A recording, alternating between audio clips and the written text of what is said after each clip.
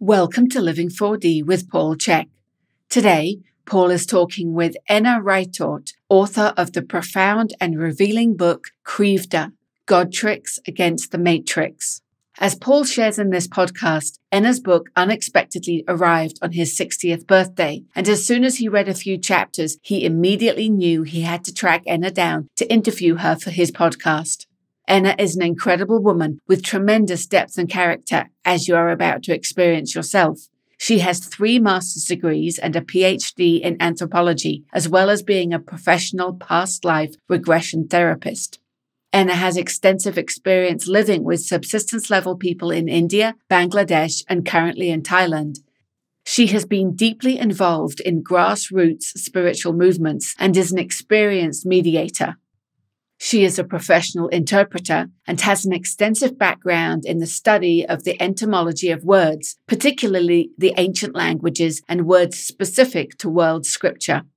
Today's episode is the first session of 4 devoted to a deep exploration of the Godtrix Against the Matrix and the history of the enslavement, brainwashing, impoverishing, and control of human beings by the gods and the uber-rich, and how these very tactics are being used against the public worldwide today. In this podcast, Enna dialogues with Paul on the importance of being careful with words and their power and meanings. They explore human origins and the presence of gods in the ancient history of humanity. As you begin this special exploration of Krivda, the Godtrix Against the Matrix, it is very important to keep an open mind. Both Enna and Paul encourage you to listen from your heart and always be willing to challenge your own programming by asking, is it really true? If you find yourself getting upset at what Enna or Paul share from their extensive studies of the issues at hand, it is a good indication that you have defensive strategies built into your own programming. But now you know right where to look to begin your own healing and rebuild that programming.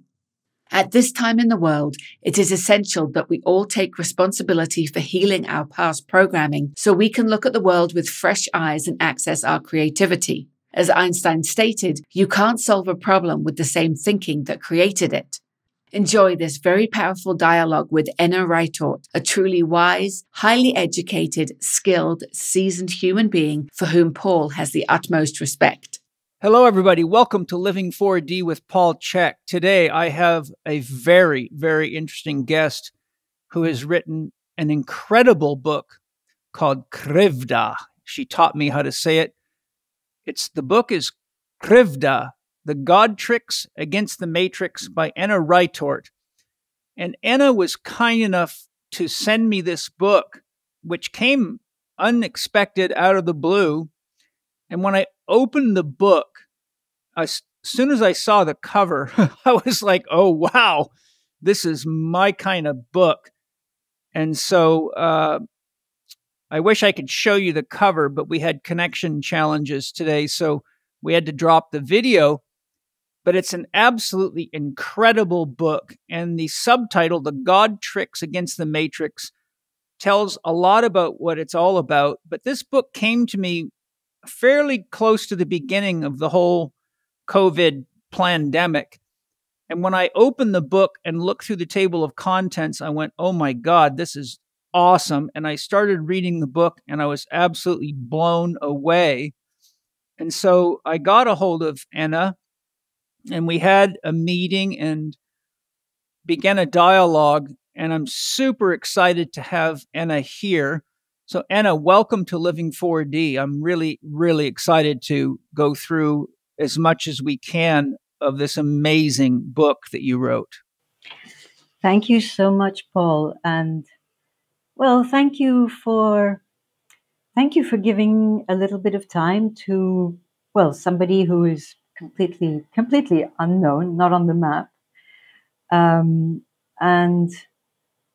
you know, that's really, really appreciated. And I admire your openness of mind and the 360 sort of vision that you seem to have over everything. Thank you. Well, you know, I read a couple of chapters of the book with my very busy schedule. I want to read the whole thing, but I've just got, this is such a beautiful book and so deep and so honest. Of the chapters I read, they're almost all highlighted in yellow and underlined in red and double underlined. I just went, from page to page and left piles of notes. And I just thought, my God, the world has got to read this book because it's just unveiling so much of the truth. It's so relevant to what's going on in the world today. So what for those of you listening, what I did is I mapped out with Enna a series of 4 podcasts to really give her work the attention that it needs, because I think everything we're going to talk about is absolutely critical to what's going on in the world today. But before we get into it all, I'd like it, Enna, if you could give us some of your background, because I was really fascinated when we met and you told me about your background and your movement in different countries, your spiritual practices. I just found your life fascinating. So could you take us on a bit of a tour so we can get to know you and understand the background that led to you writing this mind-blowing book? Okay. Yeah. I'm not a spring chicken, so this means that I can look back on this life with with this same kind of interest that you're displaying. I'm thinking, oh yes, it has been quite a bit of a life. So I was my parents were diplomats, diplomats of a Western country, which means that every 2-3 years on average, I'd be uprooted from wherever I was and taken to a different place, which was, traumatic. It was difficult, but I learned to adapt. And it did give me the great advantage of learning languages. And since my parents were of different nationalities, I had 2 and actually 3, because of a different country in which I started life.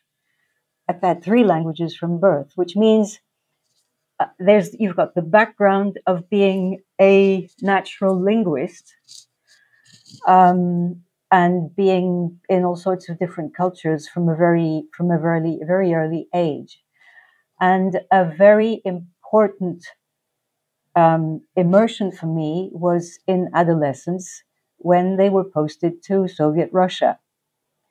So I got to be acquainted with Soviet Russia, both, being a foreigner and constantly being listened to and being monitored, by the KGB system, and yet encouraged by my father to make the most of this experience. And so I actually had my first year in university with at Moscow University with the Russians, with all the people who went there. So that was a gigantic experience. And after that, growing up, I couldn't settle anywhere really. So I became a translator and interpreter, so constantly moving around, following, wherever such events would take me. And still, this was not enough. I became a singer, but not a regular singer. I went into the most ancient forms of church chant to explore sound. And since I was not finding sound in the West because there were no living traditions, I went back to Russia and worked with Russian singers of the let's say grassroots variety, not the polished singers, and that led me on to India, where I got a scholarship to study Drupad, which is the most ancient form of classical Indian music, where you have the discipline of starting your day every day at 4 a.m. And, like a good Tibetan monk, digging up the deepest sounds from your belly for the first 2 hours of the day. And then, gradually the practice would diversify. And in parallel with all that, my quest for sound and my quest for, I didn't know what, turned my attention to anthropology. So I took a degree in medical anthropology first, for which I'm very grateful because it gave me the grounding in the medical aspect rather than the, woollier so-called cultural aspects. And while I was in India studying Drupad, I was also immersed increasingly in a grassroots esoteric tradition of Bengal, which is at the most unorthodox edge of both Sufism and tantric, let's say, Hinduism. Okay, although Hinduism is a misnomer, but I'll not talk about that now. And okay, well, that's the overall introduction for the time being. But I should say that that tradition in which I was immersed and initiated in esoteric grassroots Bengal is something that calls itself within the movement the human path. And these people adamantly professed that we have no gods, no priests, and no religions. Now, when the whole COVID situation started exploding, and it was obvious that the behavior of what was running this was very priestly and came up with all sorts of mantras and things like that that felt very much like a religion, suddenly something clicked in my mind, and all sorts of bits and pieces of a puzzle that had been scattered until then over the decades in my life, everything came together. And I absolutely felt the urgency to explore the continuity of the religious phenomenon from what we call religion in ancient times up to what is behaving like a religion of a secular variety now.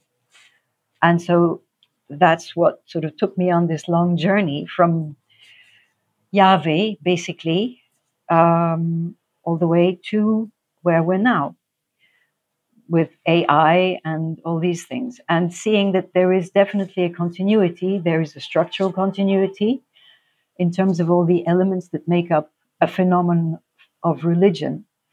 And it was, it was just a crazy journey.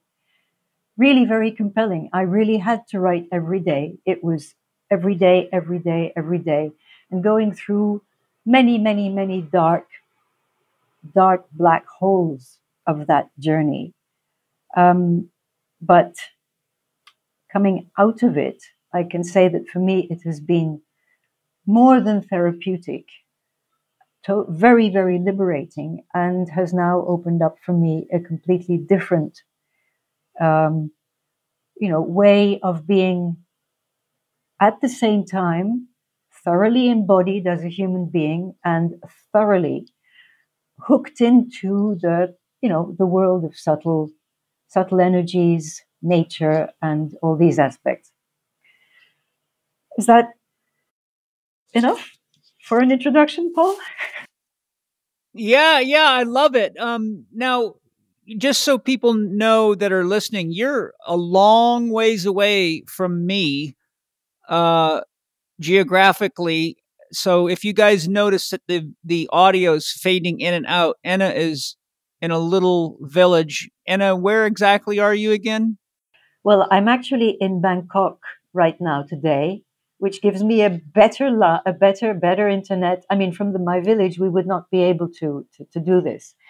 I live in a nondescript, perfectly ordinary village in Thailand. I'm married. I'm married to a local peasant, which means this is what I call the successful downward social mobility. Yes.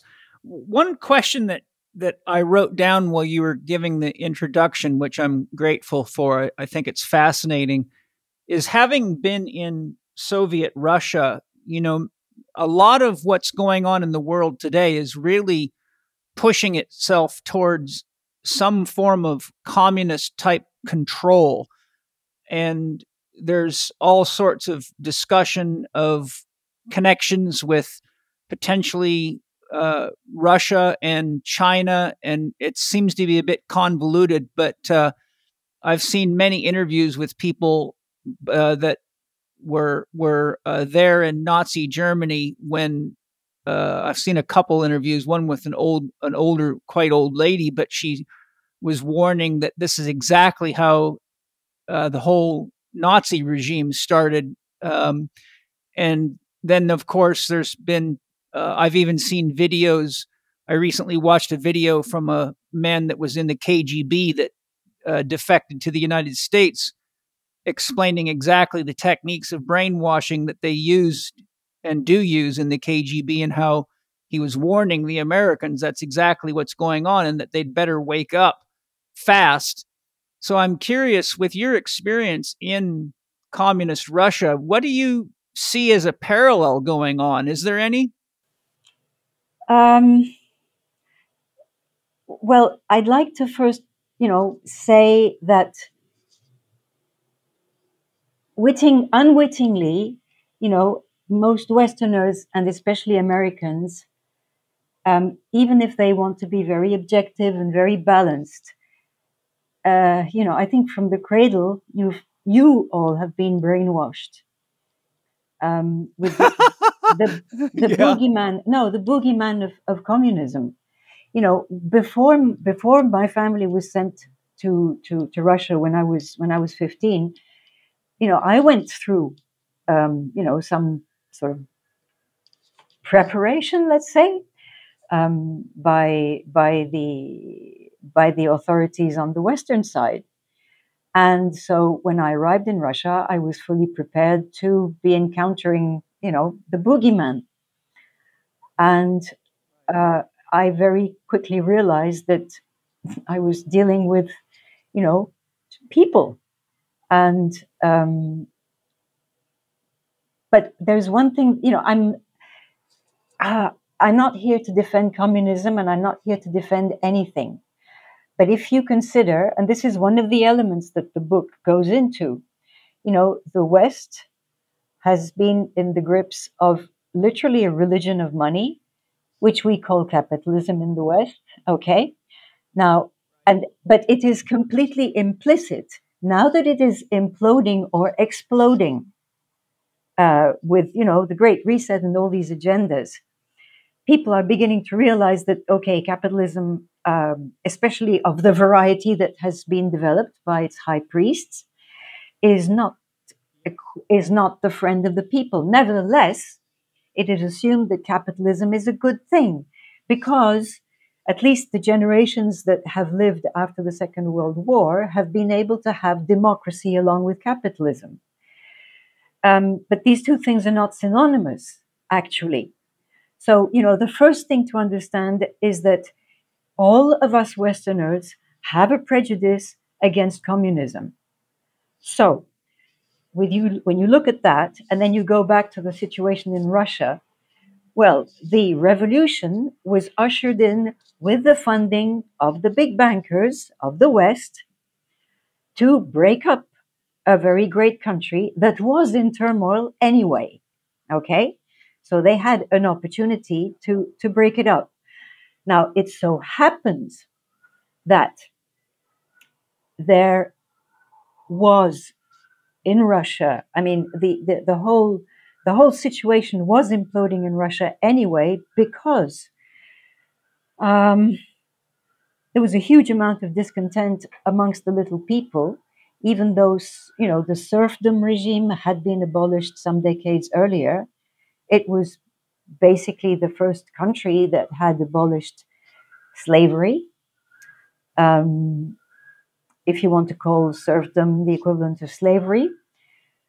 And I mean, this is also something that I mentioned briefly in the book. You know, communism versus capitalism is not a specific, it would be a whole topic, you know, of its own. And, you know, I'm not a specialist in political science. However, one needs to understand that for all the horrors that the communist Soviet regime inflicted in the first decades of its life, which would be normal, I think, not normal in human terms, but, you know, all major upheavals of any kind of regime have always come with huge, you know, human cost. So this is not to excuse that regime, it's just an objective fact. After the war, somehow that country grew to become a superpower that could hold its own, you know, in front of the USA without all the same resources, without all sorts of stuff like that.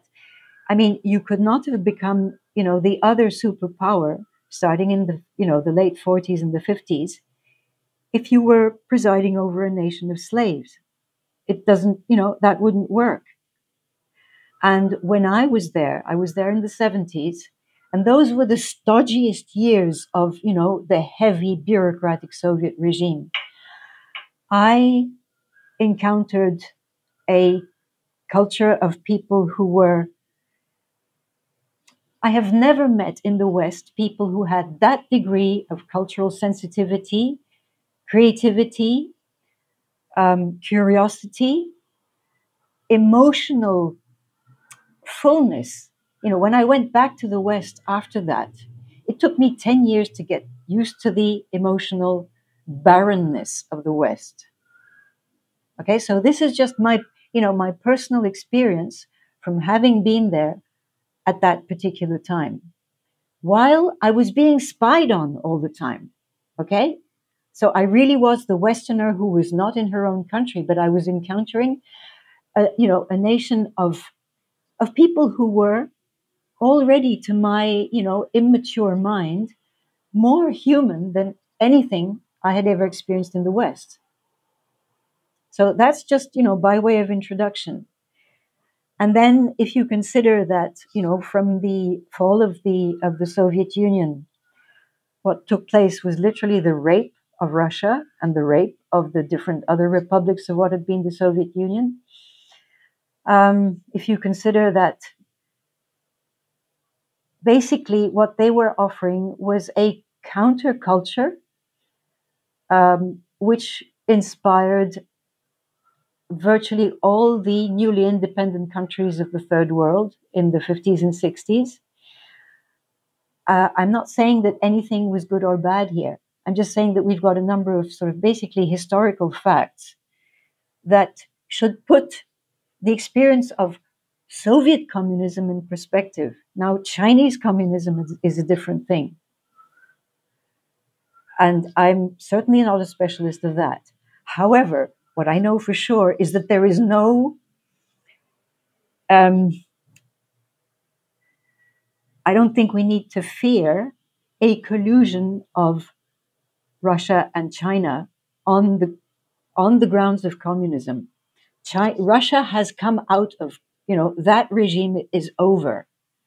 And Russia has had to go through a really very hard period over the past, you know, 30 years of basically, you know, jungle capitalism at the expense of the country. The cost to Russia in particular, and to many of the ex-Soviet republics of post-Sovietism, let's say, of, well, you know, Russia opening up to the capitalist world and having economic shock therapy and the theft of all its major assets and you know, the rise of its mafioso oligarchy. I mean, all these things have been deeply traumatic. The loss of lives has been phenomenal. They are now maturing into something else, which is, I think, in political and possibly and economic terms, possibly going to be a stabilizing factor for the world. So, I think it would be urgent to start respecting the journey that Russia has been through, the maturing journey that it has been for Russia. In between, the Western American dominated polarity plus Europe and the Chinese polarity on the other side, I see Russia as a third way. And I think, even in karmic or, the spiritual destiny of nations, I definitely think that Russia has a major role to play as a stabilizer for this crazy planet. Yeah, it's interesting to hear you share your views, because it's certainly not the kinds of things I was taught in the military as a soldier. I have high-level students and practitioners, many of them from Russia, and they say things very similar to you. One of my friends is a Russian Olympic weightlifter and was a world champion in Russia. And it was interesting because when I was lecturing in Moscow and spent time with him, one of the things he said to me was quite interesting. He said, "Paul, you guys just think you're free, but you're not free. We have a lot more freedom than you do." This is true. They have conquered it inside themselves. What they went through in the Soviet era, and at the same time, being in the Soviet Union gave the opportunity to all the little people, the bottom of the social ladder. If you consider that in 1917, the country had 80% illiteracy. And after Wow. the Second World War, it was 100% literacy, and anybody with any kind of grain of excellence potential would be taken care of. They had organic food by default. I mean, they had healthcare that was effective, it was efficient, did not need to be high tech, very expensive, and it was truly caring in a sort of gruff, from what I saw and what I saw even recently. It's your gruff, effective grandmother taking care of you. She's not taking any bullshit from you, but she's really taking good care of you. It's that kind of system. So it was rough around the edges, but it was good at the core. And because the people knew that there was this system of imposition, they learned, they practiced their human qualities beneath that. And this is the reality of what built up this country. And this country was professing the ideology was about, power to the people. So they didn't eradicate, they didn't, quash and vampirize the people like the capitalist system does. That's a major, major difference. Yeah. Where, out of curiosity, I mean, we have a lot to get into, but I can't resist. Where do you think this whole Great Reset pandemic thing is actually headed? Because I think it's beyond communism, capitalism. I think as I'm sure you are aware, it's a handful of people trying to take over the entire planet, and it seems somehow they've cast a net that is circling the globe, and it doesn't matter what country, the same agenda is unfolding. And I'm just curious, with your life wisdom and your experience and your depth of knowledge, if you look into your crystal ball, what do you see unfolding here? Well, I mean, actually, this is what the book is about ultimately. Where it is going, I mean, this is,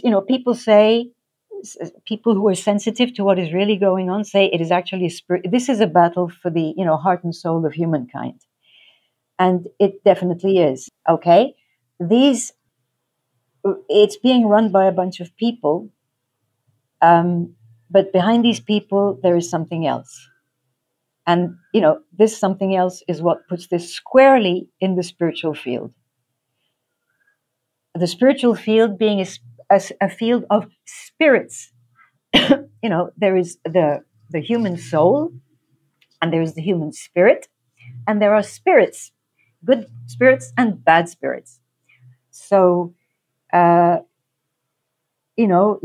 others, I think there are others who may be more out kind of woo-woo than me, but to me it is very, very clear, and I see this in my meditation also.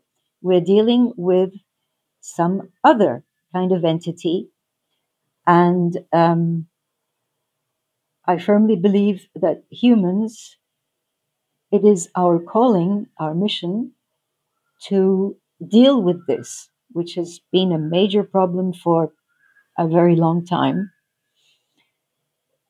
Our growing into our adulthood involves growing into the fullness of who and what we really are, so that at last this entity, this whole whatever it is, can no longer feed off of us and destroy life, because it's not just about us, it's also about our planet.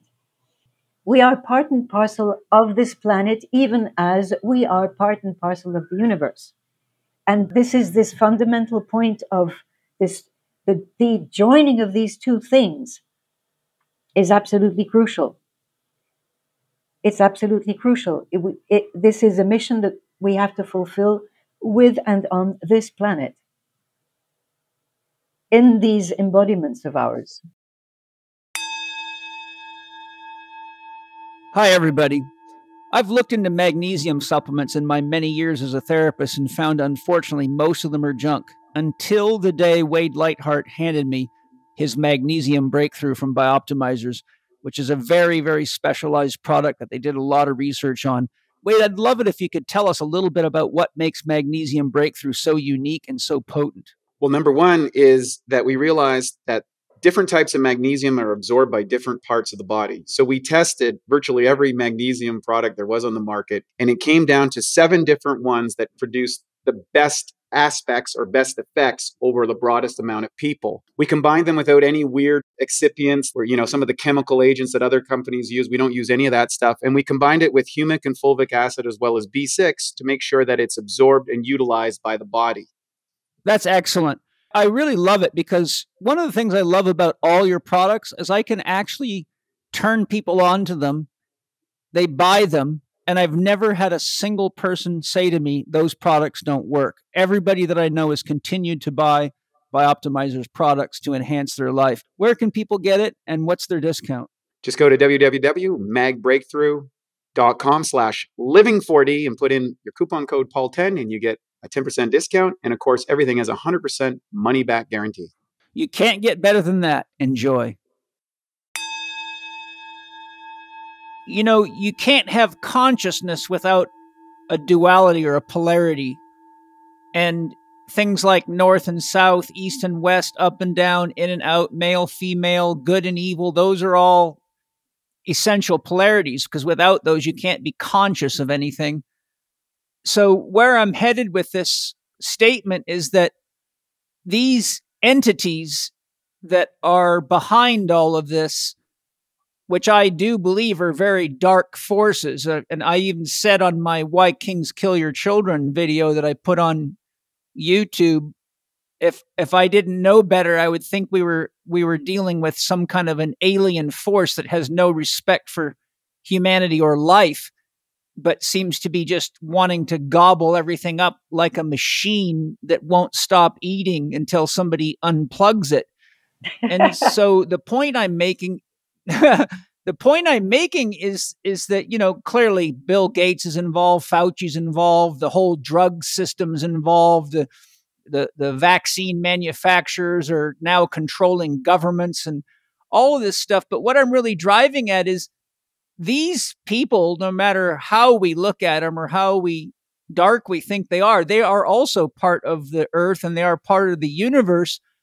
And I want to hear what you think with regard to this concept, because as I've told many people, I say, look, if you could wave a magic wand right now and get rid of these people and stop all of this, and we went back to business as usual, we would probably collapse nature within 10 to 20 years and have a catastrophe of far, far greater magnitude than any forced vaccinations or any of that stuff. So to me, this is the great event that has to happen to give us awareness of what we've not been paying attention to, what we've relegated to state and to deep state and to secret factions, and not paying attention to what our tax dollars are doing and who's doing what, and how the United States has been involved in the rape and pillage of other countries and all sorts of stuff. So I think that paradoxically, that there's a deeper movement going on, and it's the opportunity for humanity to go through, like you alluded to, a trial of becoming adults and taking responsibility for their choices and their actions, and becoming aware that we must come back into alignment with the earth, or the Hopi prophecy becomes terribly, shockingly objective. What's your thoughts in that regard? Absolutely. Yes. Definitely. We cannot go back to business as usual, and we've been knowing it for a long time.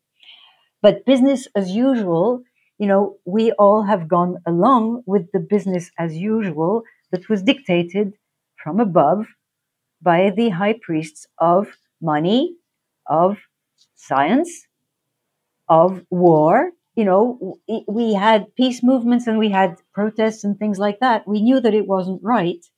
We've been wanting to protect the environment, but we did not have the whole picture of why it was like that. I mean, what you referred to, this sort of entity or whatever it is, alien force that seems to want to gobble up everything. This is only the final apotheosis, so to speak, of something that has been in preparation for a very long time. And, why did we not react to all this in an effective way earlier? Because we have been under a spell for millennia, okay? For millennia. And this is where, the deciphering of the phenomenon of organized religion is really important if we want to rid ourselves of the formatting that is deep inside our subconscious.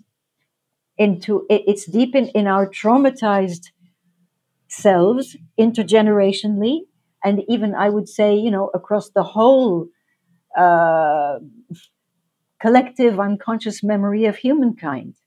We all carry a huge amount of trauma that has brought us in the human evolution all the way to this point now in time, where, the method of this dark entity or these dark entities reveals itself with, all the absurdity and the cruelty of what is being deployed now, and the sheer amount of, there is no other word than to say sacrifice. It's sacrifice of life, sacrifice of the life of this planet, and sacrifice of animal life and human life in very cruel forms, which that also tells us about very dark things. So, we may not want at this stage to go into the detail of all that, but basically where we are at now is the culmination of something that has been in the making, with the programming of humans, or at least the mass of humans, to produce a certain effect, okay? And this effect at this end stage of that game, what I call the long game of the gods, and I've borrowed this term from an exceptional etymologist, symbological etymologist called Pierre Sabak. He's deciphered, all the religious terminology from ancient cultures and found all sorts of elements that allow him to say that there is a long game of the gods. And from my examination of the past 4,000 years plus, we are now reaching the culmination of the long game of the gods, where it's all coming out. And this culmination is also what I believe to be the culmination of the hidden, unknown to us, long game of humanity. We have been deprived of knowing who we are, what we are, where we really come from, what our job truly is all about on this planet. We've been cut off from nature, cut off from our planet. We've been soul split. Our souls have been split in so many little pieces. The soul loss phenomenon that is well known in shamanism. We've all been victim of this. Now is the time for us to gather all the pieces of our souls and to truly become ourselves, what we are to be at this juncture in Earth, sort of, or in, cosmic time. So, yeah, I absolutely agree with you. As regards the whole issue of polarities, yes, we live in a world of polarity, and this is the one of the elements that gives rhythmicity, rhythm.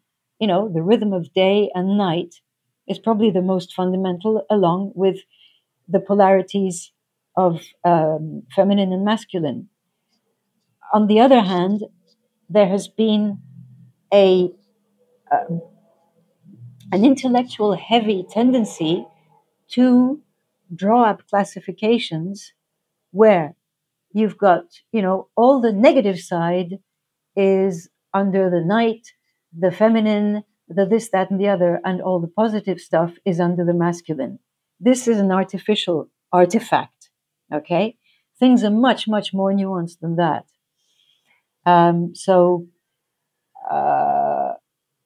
Navigating the polarities with all their nuances is a fabulous game that we need to learn to play again, with enjoyment, rather than going into the tidy little squares of all the different elements of the polarity put in a negative and a positive column, because this impoverishes both our sensory ability and our emotional ability, and of course our ability to think correctly. I agree. A couple of questions rise up. You mentioned there's a lot of cruel sacrifice, but by definition and by historical application, sacrifice is the giving up of something for the gods. It is a return. Whenever the natives would hunt or even gather, there was a sacrifice, and there were rituals that were acts of giving back. So sacrifice is a giving back. It's maintaining the cycle of return. Walter Russell speaks of the love principle and says that for love to be in balance, there has to be a balance between giving and receiving. And so the sacrifice is always about, if you take an animal or you take life, then you must give life or some kind of sacrifice back. But this does not look like sacrifice to me. It looks like murder. I'm curious what your thoughts are in that regard. And along with that, you mentioned the gods. I'd like your thoughts on who exactly are the gods. What gods are you referring to? Because that's quite a general term that can be misconstrued. Yeah. So, Paul, you're really you're going for the meat of everything. And I'm not surprised, actually. Yeah, I've been around long enough to know when things are sacrificial out of spiritual intent, and when things are sacrifices out of malevolence. And so when you use the word sacrifice and gods in that context, I need to get some clarity for myself and for everybody listening, because Okay. I don't, yeah, I think you know what I mean. Yes. Okay, Paul, this is where, there again, I'm assuming that, most of the people listening to this are monolingual, they're English speaking, and they have probably not had much exposure to ancient languages from which our modern languages are derived. And so, we have been brought up to think that, making sacrifices for others, for a good cause, for this, that, and the other, is a good thing. And you take the example of, indigenous cultures where humans have to make sacrifice to give back to, nature that gives you an animal that is willing to sacrifice its life for you. One needs to look at etymology, and the same applies. There is the whole first section of the book is about words and the way we use a number of words without knowing where they come from, and consequently we are misleading ourselves, and we're actually feeding into the word spell that has been given to us by the high priests of the gods. So sacrifice is basically from sacrum facere, to make, separate. Okay, the fundamental distinction here is what is separate from what is called the profane, that is part of or let's say the ordinary world. So what is to be made separate is the sacrificial offerings that will be given to the god, or it is the land that is to be made sacred as the place for a temple. Now, this goes back to very ancient times. And it is known that in very ancient times, the forms of sacrifice to the gods of ancient Mesopotamia and to Yahweh also, as per the ancient Testament, they had a particular fondness for human sacrifice of very, very young infants.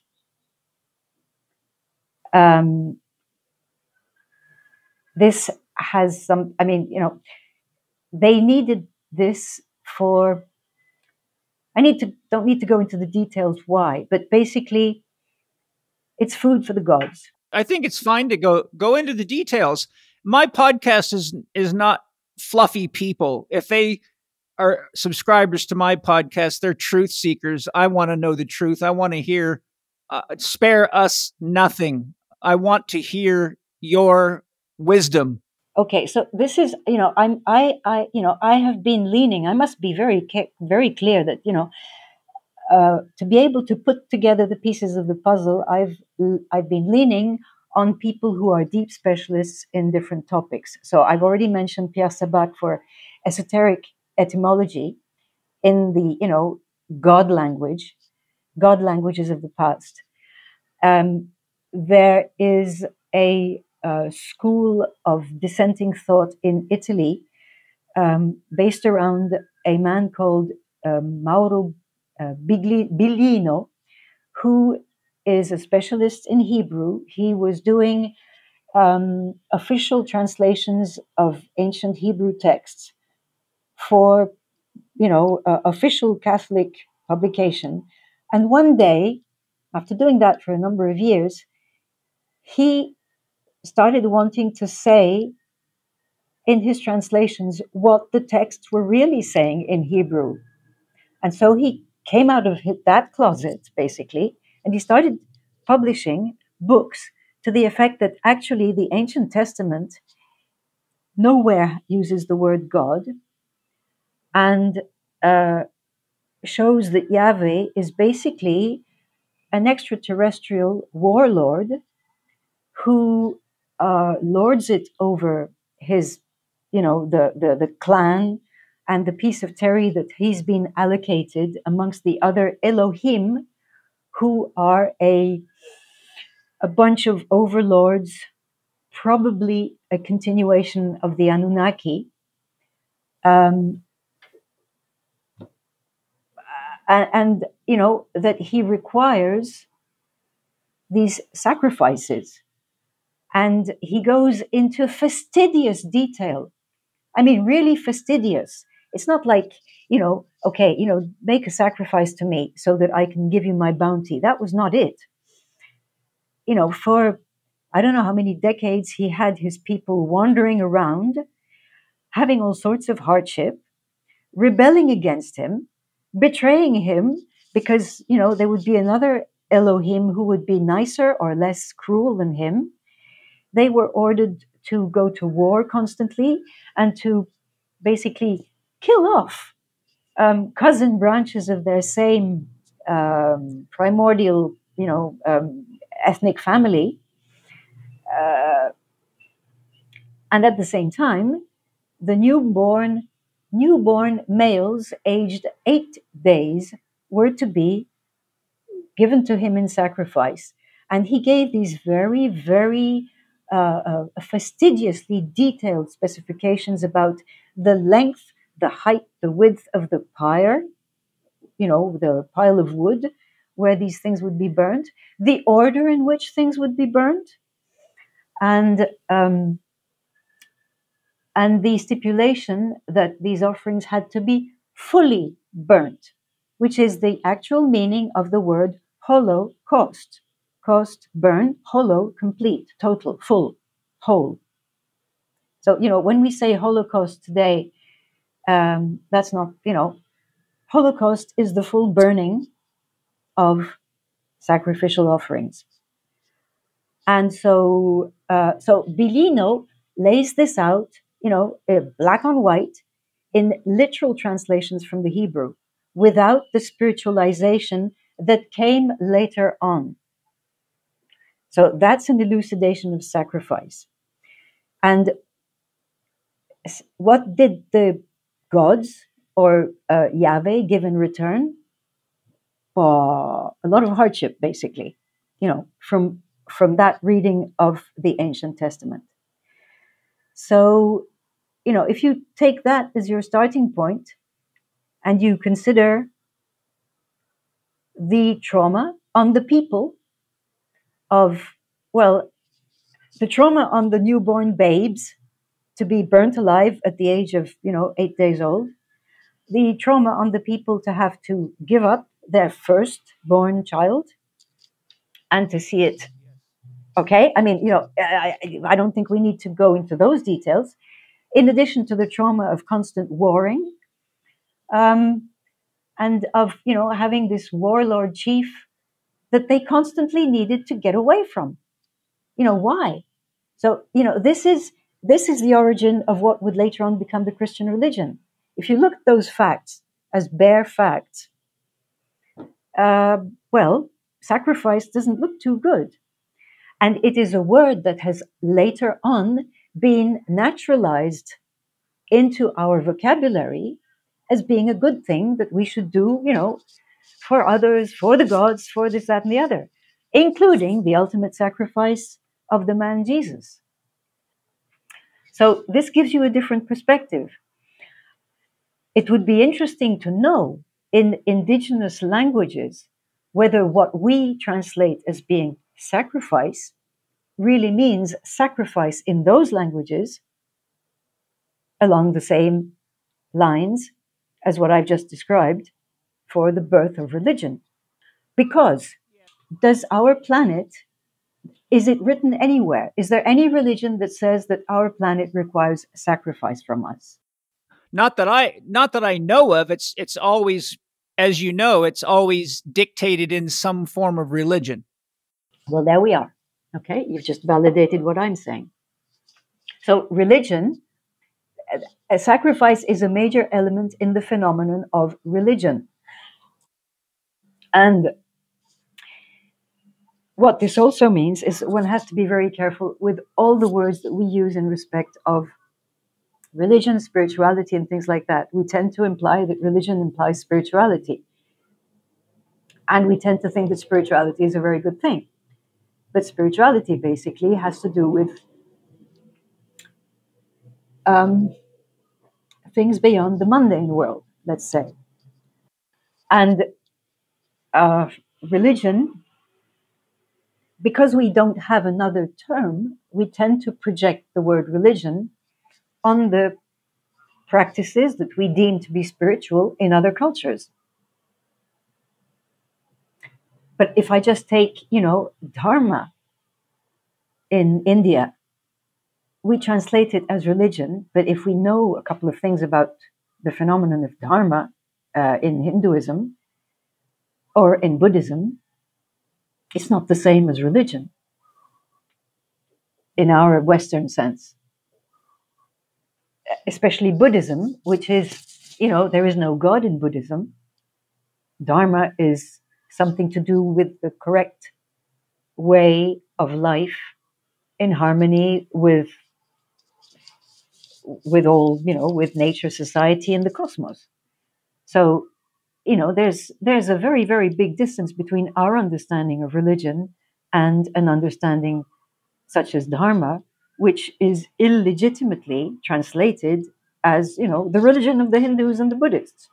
Likewise, I mean, there is the whole issue of the God word. Now, for that, I mean, there's the very, very big topic of etymologies of God words, God names. And, I did a bit of a comparative exercise across the main languages of Christendom and in reference to the gods to the god situation of India. And having lived in India, I lived in India for 7 years.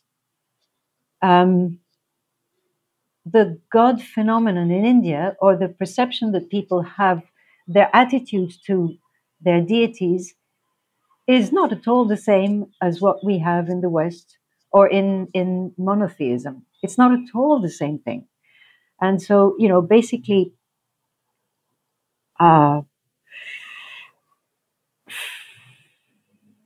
it would be necessary to unpack the etymological aspect, if that's where you want us to go now.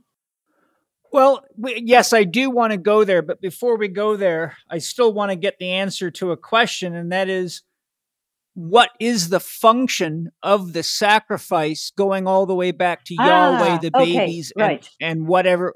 In other words, there's many people that I've studied that have said directly or implied that we are being sacrificed, that all this electronic tracking and hooking people up to 5G and related practices are actually a means to extract life force energy out of human beings. Exactly.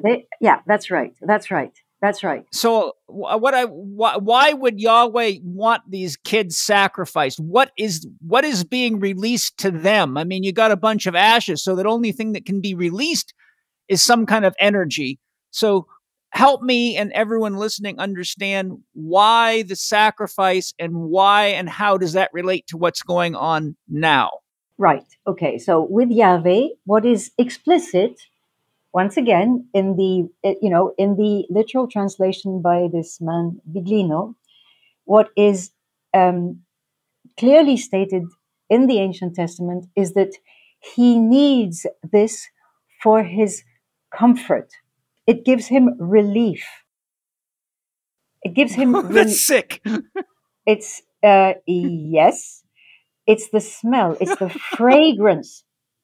It's the fragrance. Okay. Now, fragrance is not just, perfume. We know from the importance of, let's say, essential oils and the importance of the olfactory function for us. It's the most primitive sense organ, and it feeds into all the others. And it is the most direct route, subtle route across the blood-brain barrier, and it impacts all the other senses. So, yes, it's the only monosynaptic nerve in the brain. Well, okay. Now, it's the only of the cranial nerves that only has one junction, so it's a direct connection to the brain. Right. So it's absolutely fundamental. Now, is the olfactory system of an ET warlord 4,000 years ago built the same way? I don't know. However, it is said that he needs to have these sacrifices of very young animals, lambs, and preferably human animals, for his comfort, his relief, because basically he is down here in a different atmosphere. It's uncomfortable for him to be down here amongst the humans. Okay. And he's not permanently down here, but when he's down here with the humans for for a few days or a few weeks, he needs to have his dose of whatever. I mean, this is medicine for him. It's olfactory medicine. Yes, and I just interject. I would just say that what we're talking about here boils down to frequency. Smells, herbs, flowers, it all boils down to frequency, which is energy. Exactly. Sure. Yeah, exactly. Did you know that Symbiotica means harmony? And you're really likely to enjoy my podcast with Shervin Jaffaria, the founder of Symbiotica. Symbiotica is an amazing company that makes excellent products to aid healing, enhance longevity, and improve performance at all levels of your being, from your spiritual practices to your athletic endeavors. I highly recommend you go to Symbiotica.com and check out their top-notch organically sourced products that include excellent tasting supplements like their Synergy Vitamin B12, which elevates energy naturally, to their Shilajit minerals, which help you better regulate your hormonal system. Their Biocharge activated coconut charcoal is an excellent detox support and removes toxins and poisons from the body quickly and non-invasively. Their organic longevity formula is one of my friends and students' favorites. They rave about it. I really enjoy their Regenesis liposomal glutathione for its amazing antioxidant powers, which is really helpful for anyone that enjoys vaporizing tobacco and herbs like I do. They also have great immune support products, water filtration options for drinking and showering, and some cool clothing and more. When you go to CYMBIOTIKA.com and use your Living4D discount code, which is capital C, capital H, capital E, capital K, 15 on checkout, you get 15% off anything they sell, and you won't be disappointed. Enjoy Symbiotica.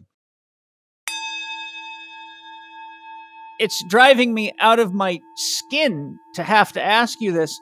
You're speaking of Yahweh as an entity, a being, just like some kind of a being. I don't know what kind of a being, be it human or otherwise. I really want to hear from you. Who in the world do you think Yahweh is? I mean, we have the Old Testament, which certainly gives adequate representation that this, whoever it is, whatever it is, has a very distorted sense of love and connection and is quite evil. Exactly. Absolutely. No, I mean, if you, there again, now Biglino also translates literally the terms that go with the angels, the seraphim and all that. And he actually demonstrates that the Hebrew words show them to be devices. They are actually, they're interdimensionals that can take on a physical form, like certain interdimensionals can take a physical form for a certain length of time. It takes a certain amount of energy to do that, and then they have to pop back into their other dimension. So the seraphim and the cherubim are they're there's chariots and there's the different devices that Yahweh uses. They are energy devices, they are transport devices, they are communication devices. So, this is interpreted as angels in the Greek sense of messengers, as being the representatives of Yahweh. And Yahweh comes down on his glory, they say in the Bible, but the glory is actually a kind of flying device.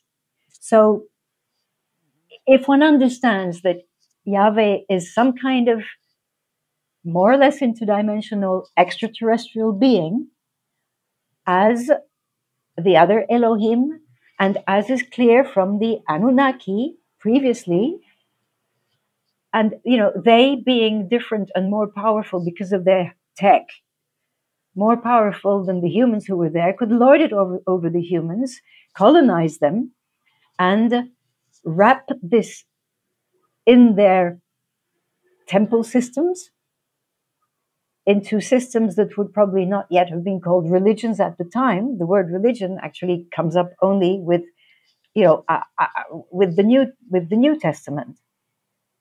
It's only at that moment that we start having a phenomenon that we can call religion. In the earlier times, there were different terms to denote your relationship with entities that were not human, be they ETs, be they thought forms, be they demons, be they whatever.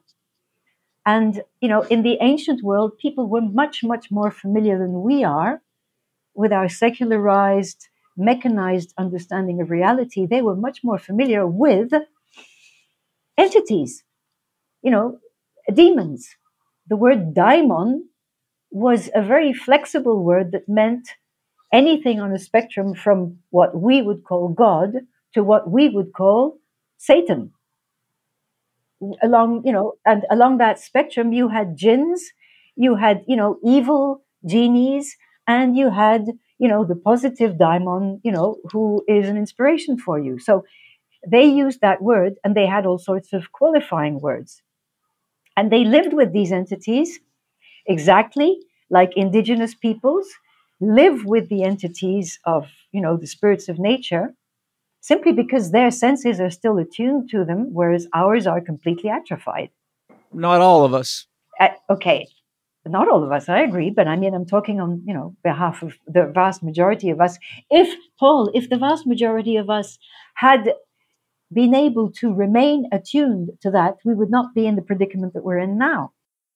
I agree. I'm just simply saying that I'm very aware of these things. I've conducted hundreds of shamanic ceremonies and done a lot of deep exploration and come into contact with a lot of intense experiences and studied a lot. And there's many cultures that speak very clearly. For example, I've got very good books describing that though we have all of our fascination with angels, there are the equal and the opposite counterpart, which are what's often referred to as the dark angels. And so there's these dialectics, there's these forces of tension that create consciousness throughout the entire universe, but people are too immature to look at the dark side of it, so they keep on fantasizing that everything's gaga goo goo in religion land, but it's a bit immature. And sorry to interrupt, you can't blame. We've been programmed to believe that way, and we've been programmed. Well, I understand that, Paul. We've been programmed to be sinners who must depend on being saved by the Savior on the cross, and that's a never-ending sacrifice. Okay. And now to be saved by AI, by strange things being put in our bodies and, whatever. We are constantly, we've been infantilized. That's the real issue. Yes. But at the same time, I have to say, Enna, that I'm a human being just like you are. And you and I both got smart enough to start saying something does not work here. Something's not right. I can't get answers to the questions from the people that should be answering them. And I've made it my life's mission to get those questions answered, no matter whether I have to sit in meditation for hours on end, do shamanic ceremonies, or travel the world looking through libraries. And I think we're at a point now where people cannot just sit around and play this game. Somebody else is going to take care of me, and just because the book said so, it must be true. Because that's shallow. My 5-year-old boy's got a deeper sense of curiosity than that. Right. Yeah. But Paul, I mean, the reason why you and me too have embarked on these journeys comes from, you've described your very, very difficult childhood, to use an understatement. And I can say, Yeah. I've had my version of something like that. And there has been something about us, about people like you and me, and there are many others like you and me, although they're not the majority, unfortunately, who have also been born with or felt compelled to find their way out of the trauma imprinting that we've been subjected to, and to understand why our parents or our societies or whatever do these things to us. Okay, so I mean, you have just said how wide and far and deep you've had to go. I can say the same in a very different way, but we reach the same point. We reach the same point where we see what is going on and we lament the fact that everybody else is still sleeping. They're sleeping because there is the trauma programming that is in this collective subconscious of the whole of humankind, and we need to cure the trauma. You and I have had to digest the trauma to which we've been subjected, right? To be able to alchemize it and to recover the energy that was blocked in it. And that is the energy. We go back, your question about sacrifice. By traumatizing us through different means, okay? Under Yahweh, it was very violent. It became somewhat softer after the New Testament with the Jesus variation, although they came out with the Inquisition and they did all the, they did different types of brainwashing and formatting of the population to keep getting people to sacrifice in different other ways to the Godhead and, feeding the high priests. And then this became secularized. You have exactly the same phenomenon carrying on with the religion, the religion of God. The God of money. And now the religion of science. And now the God of science. And it comes all the way back. You look at the way science needs sacrificial animals that it dissects, and we've got the latest, revelation about Fauci's puppies and all that, and the monkeys. And, it's coming out in the open. But this has been going on for the past 4,000 years at least.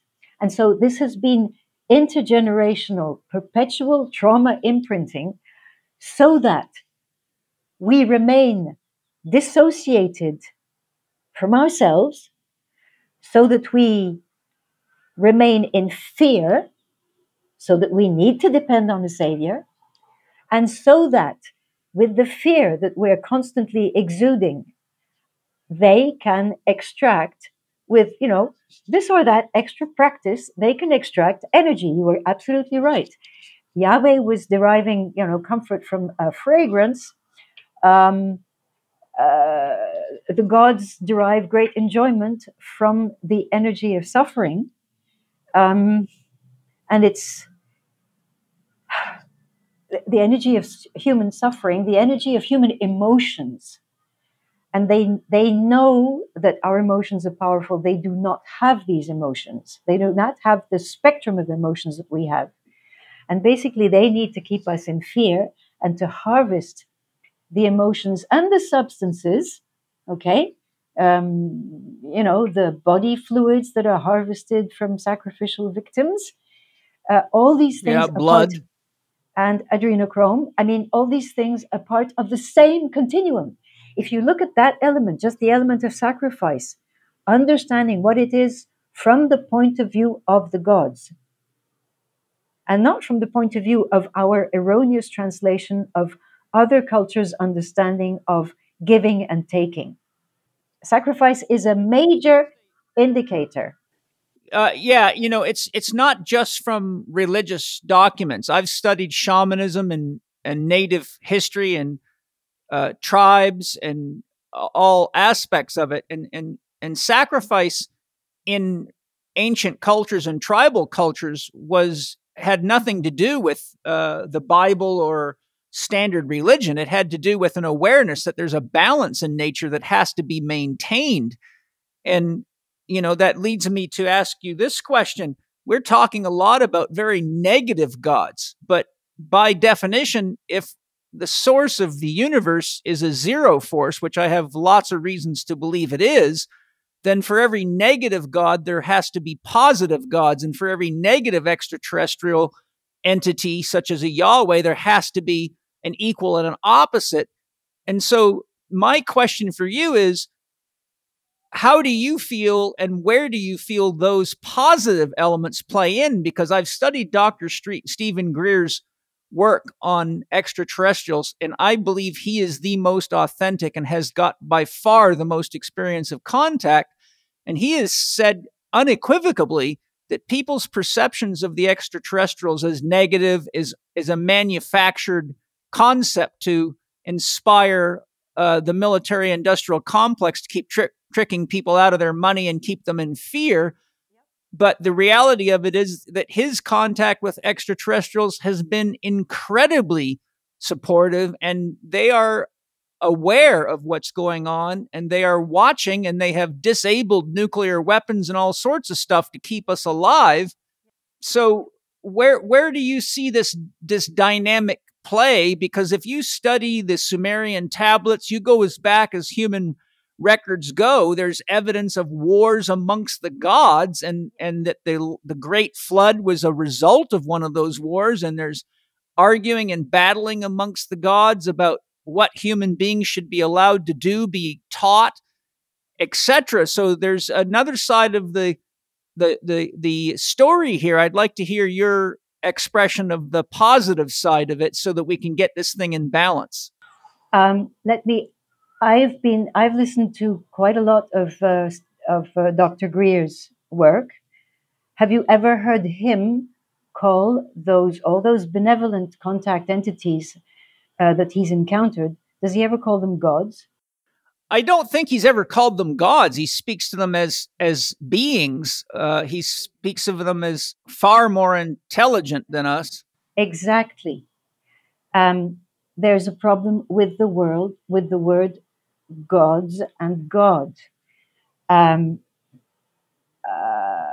So that's the whole chapter on etymologies.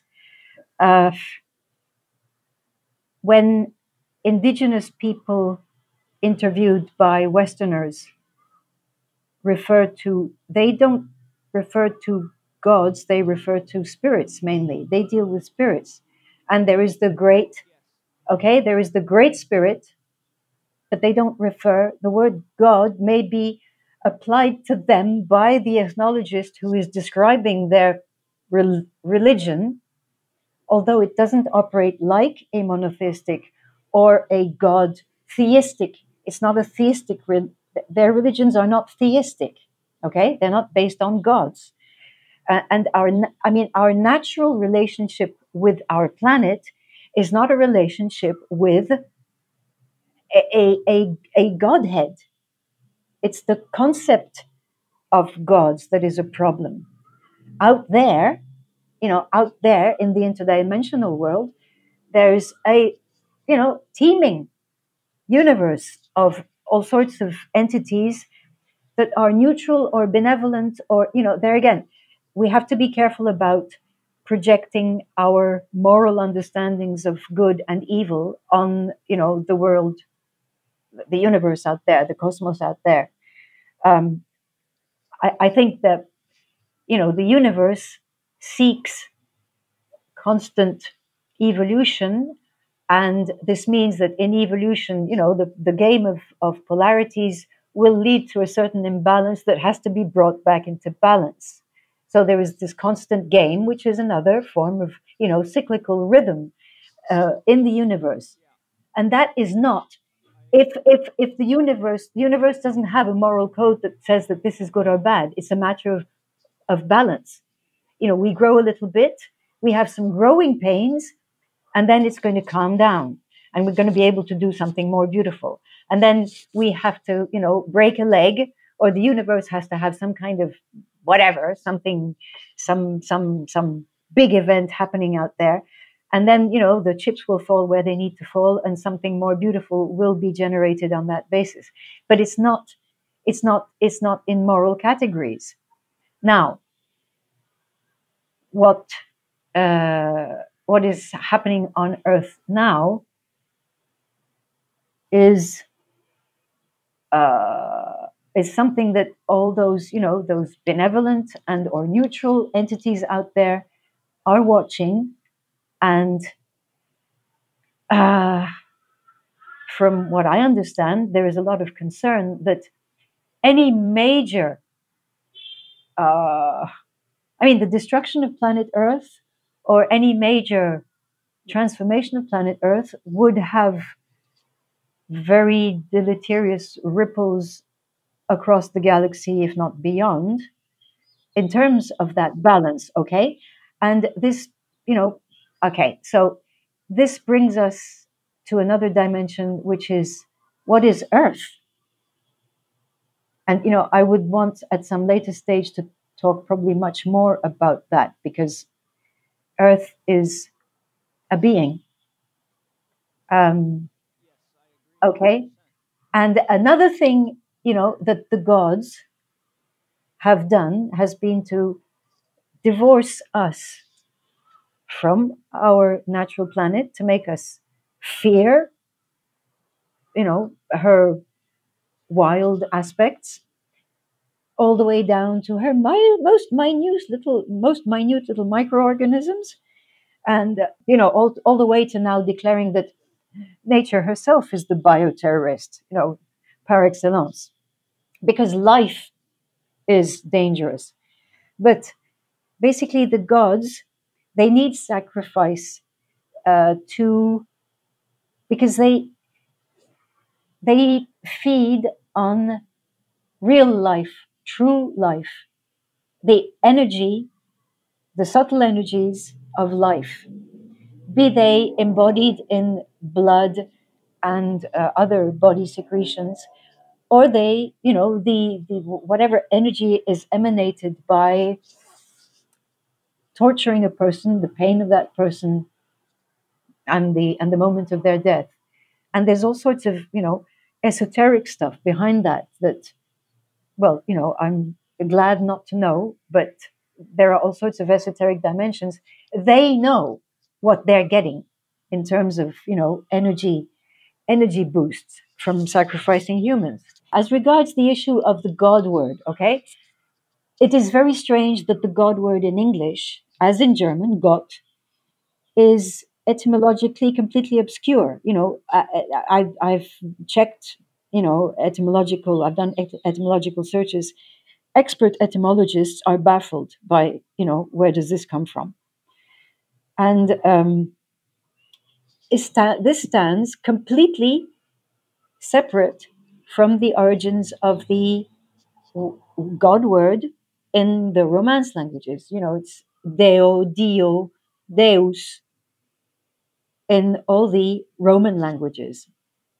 And that comes from a root that has to do with light, which you also find in the Indian gods. Dev, in the as a suffix. It's not a name of gods. It's a suffix. It's an attribute of certain beings that they're called Dev, as shining. This is a very important clue. It goes back further to the different to the ancient etymologies in Indo-European for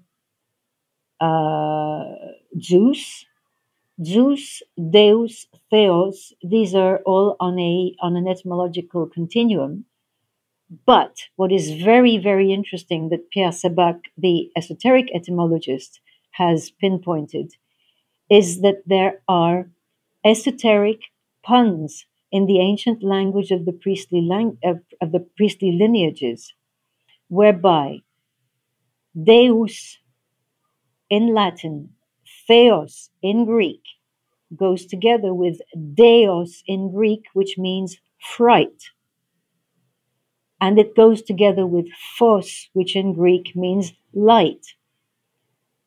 There is, according to his esoteric etymological research, there is a kind of esoteric phonological punning which brings all these notions together. And the same applies with the word Yahweh, which is esoterically punning with the ancient Hebrew word for fright, which is Yareh.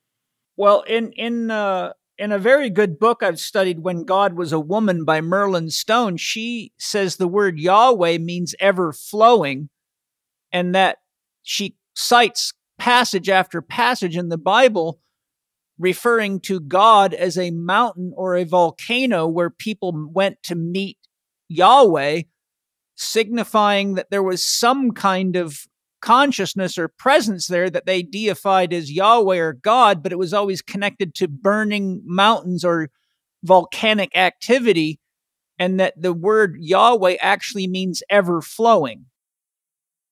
I don't know what her sources are. She wrote that book at least 20 years ago, I think. Yeah, it's an older book for sure. Yeah. Yeah, I mean, I'm not. I'm also feeling into my own inner sense of language and of the power. There is the sound power of words. What Sabak says to me makes a lot of sense, a lot of intuitive sense. I mean, anybody may be wrong, but if you consider that Yahweh was demanding all this infant sacrifice, and that he was coming down on his cherubims and seraphims that were ET vehicles that would burn people, they would kill people, instantaneously.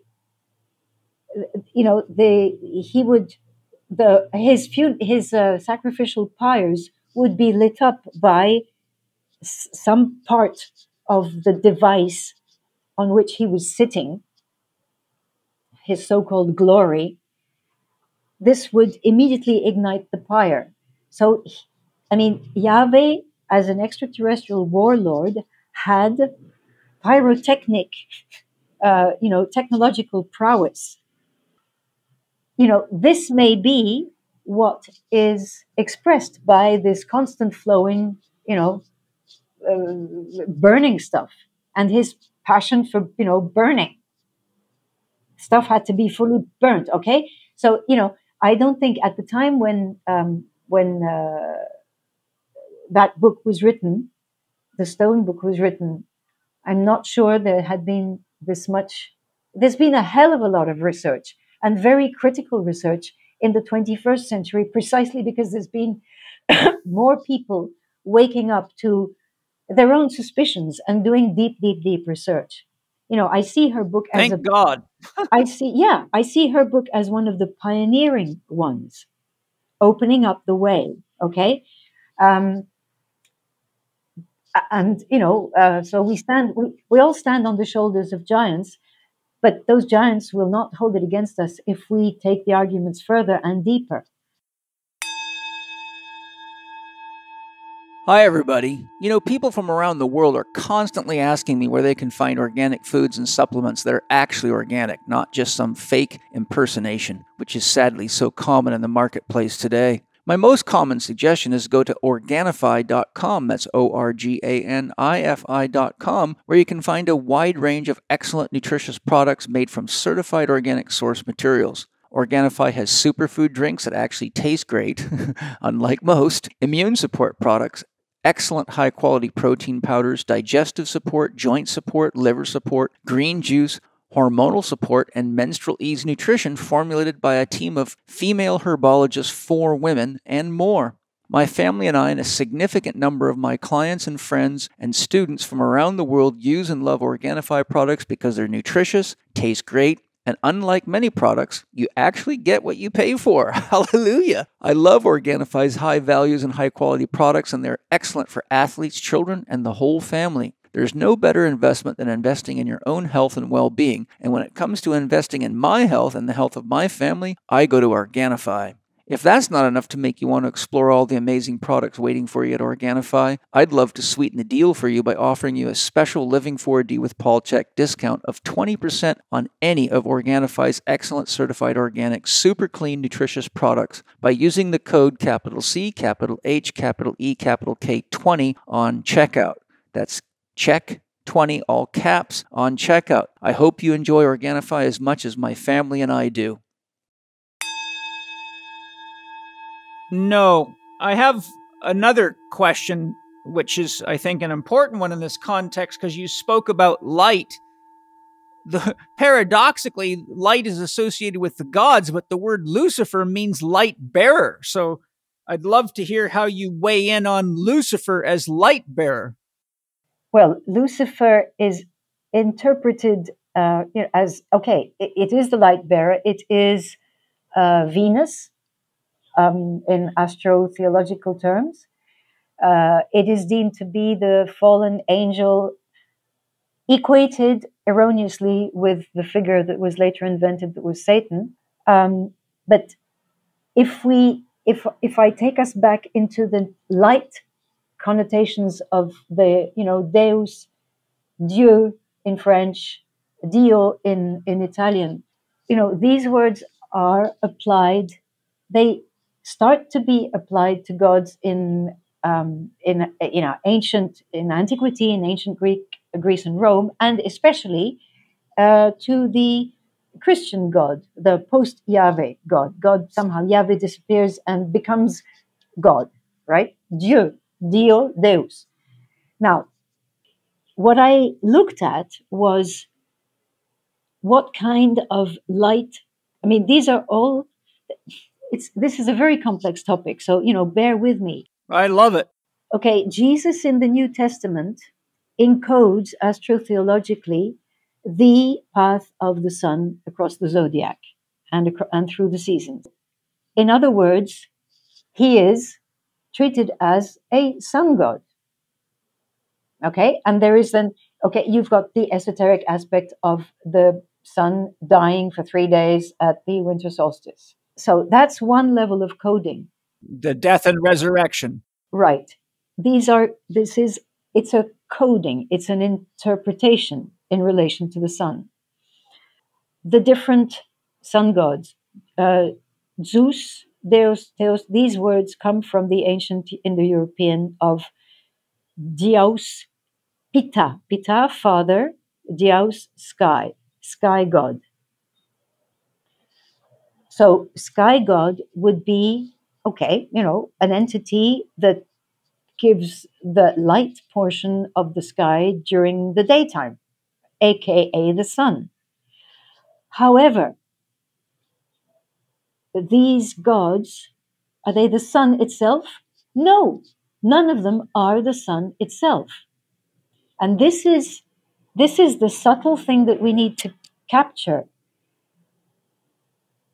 I am not aware of any indigenous cultures that worship the sun, our star, in the same kind of way as the gods that are derivative of the sun and whose offspring on earth will be sun kings, such as the Egyptian pharaoh, the sons of the sun. Okay? These are all derivative from the actual planet. But if you are dealing with the star in our sky, when you are dealing as a human being with the sun in the sky, you have a natural relationship to it. You are going to go out in the early morning sun to soak in the infrareds because it's bloody good for your health. And it's also the best time to do your, morning work or meditations or whatever it is. And you're going to be following, the behavior of the sun through the day and through the cycle of the seasons in relation to your work and in relation with the moon, basically. This is what the bulk of humankind will have dealt with. The bulk of humankind didn't worry so much about, the sun is in Scorpio. They did not go that far. They were basically concerned with their day-to-day dealings with the sun being a familiar, extraordinary entity out there, a life-giving entity, but not necessarily deified. it's with organized religion, temple religion, structured priesthoods, that it becomes a good idea to codify our natural star into a derivative sun god. Do you get me? Yep. So that's who Jesus is portrayed as. Jordan Maxwell's work goes very deep into all of this, Yes, and absolutely. Yes, very much so. And so, I mean, it's clear that we are inheriting the religious, the religious thing, not secular religious yet. We're not there yet. But in the religious thing, where we have all sorts of gods, or God with a capital G, in Western Christendom, we're dealing with an entity that is a derivative from the natural sun. Okay,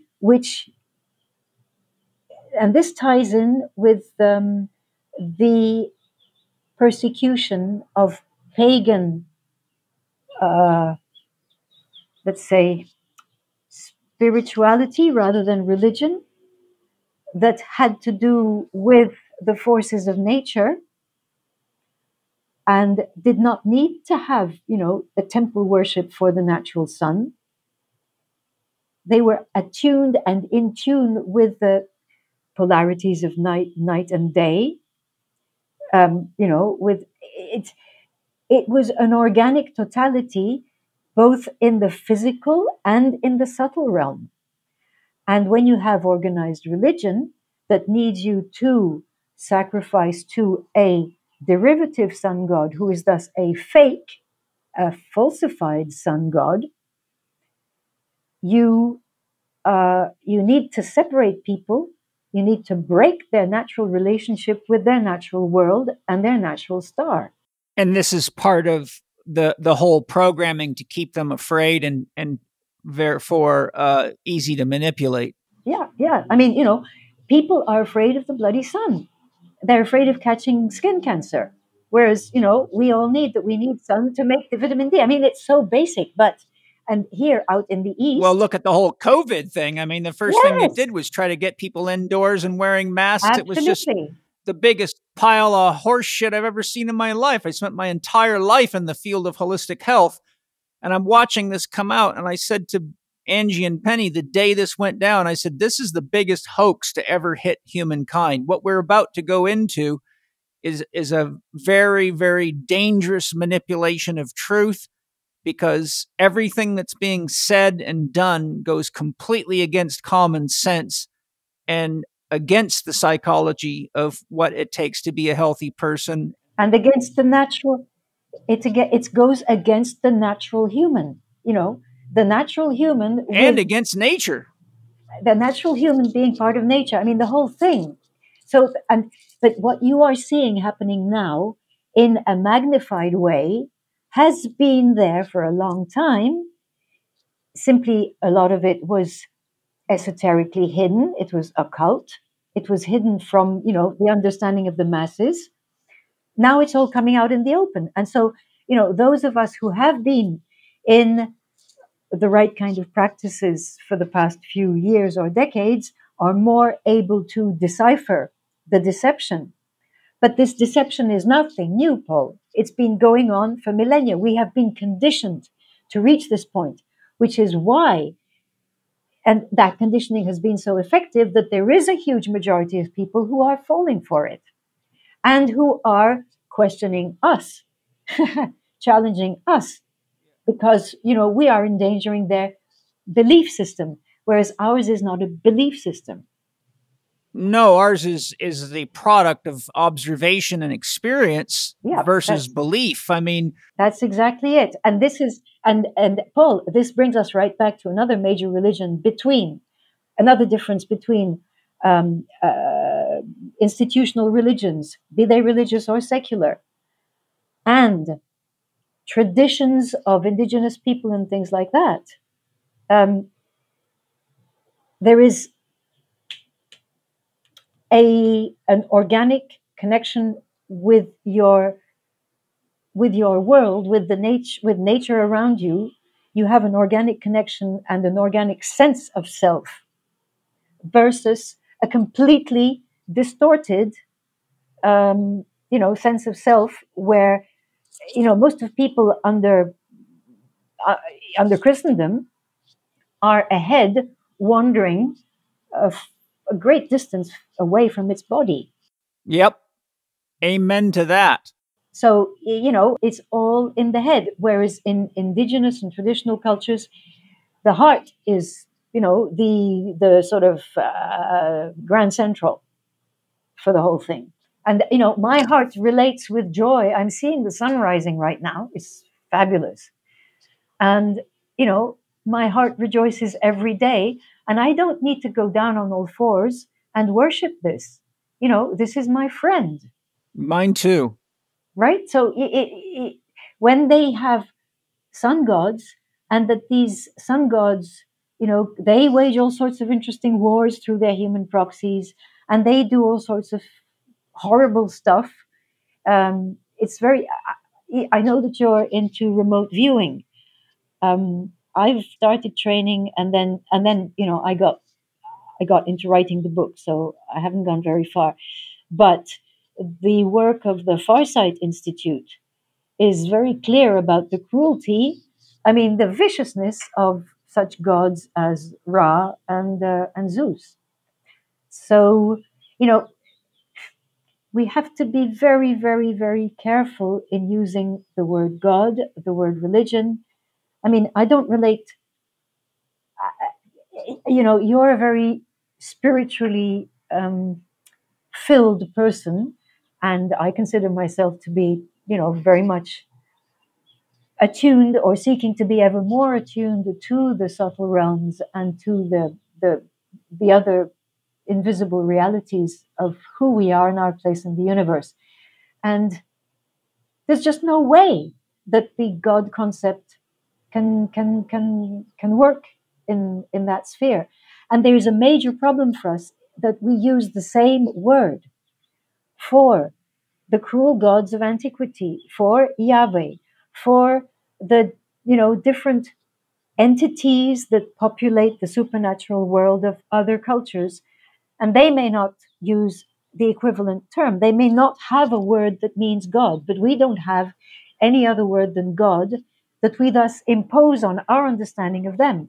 And they must then, when they speak English back to us, they have to use the same term, even though it does not mean the same thing as what they are actually believing in. So, and then when people now refer to what you call source, or, I call it the unnameable. I don't have a name for it, and I don't feel qualified to think of a name for it. But I call it zero. Yeah, okay, you call it zero, but, we can all have our private name for this entity, for this, whatever it is, but please not God, because then, we're playing in the word spell of the high priests, because the energy that we give and that we interchange with what you call zero, or I call the unnameable, is automatically, through the use of the word God and the power of words, some of that energy is automatically going to their own gods. Do you understand? Yeah, that's a great tip. Yeah, I sure do. I thank you so much.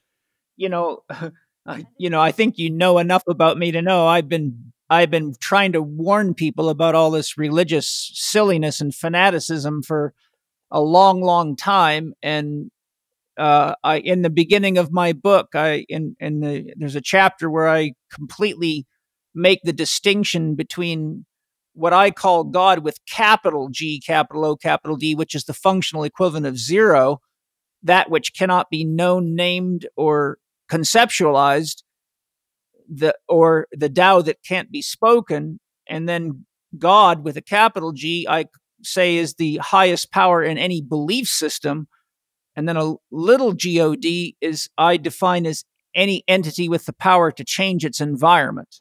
Right. Okay. But the problem is with G with a capital G, you're still using the same God word with the capital letter as monotheistic religion. It becomes very personal for you. And, if we are trying to liberate the minds of others, we need to be very specific. And there's another aspect that, most solely English speakers or people who speak only Western languages don't realize. The other languages of the world, most of them have no difference between uppercase and lowercase. There is no distinction. Okay. So, when we have that distinction, it's strictly a Western concept and construct. Well, I got to work here because this is where people are the most lost in my observation. Yeah. I mean, this is where, being acquainted with not only different languages, but also the way different people inhabit their world and their belief system and their spirituality being another fraught word. I mean, they're all fraught. All these words are extremely dangerous.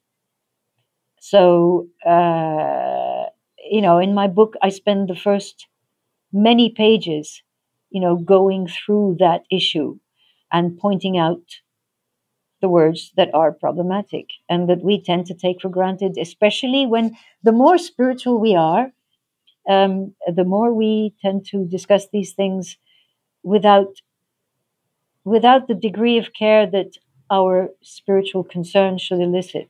So, that's the unconscious enactment. well, yeah, and I mean, there again, when we're educated in one language that has been a major, especially English being a major vehicle for Christendom, and then a major vehicle for the religion of the money god, and now the super vehicle for the religion of science. English has, I mean, the power of English in terms of spellcraft is gigantic, and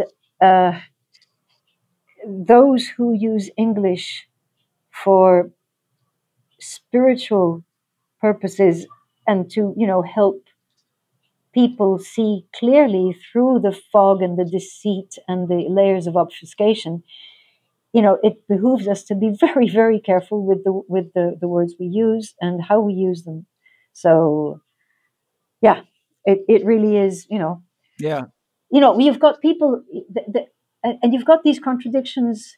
They're blatant now. Look at the number of alternative critical voices that are finding that science is operating like a religion, that the big capitalist people are operating like a religion, and they talk about the Pope of vaccines, the high priests of medical research. They're using all this religious terminology because there is the cognitive dissonance that how can money and science be behaving like religions?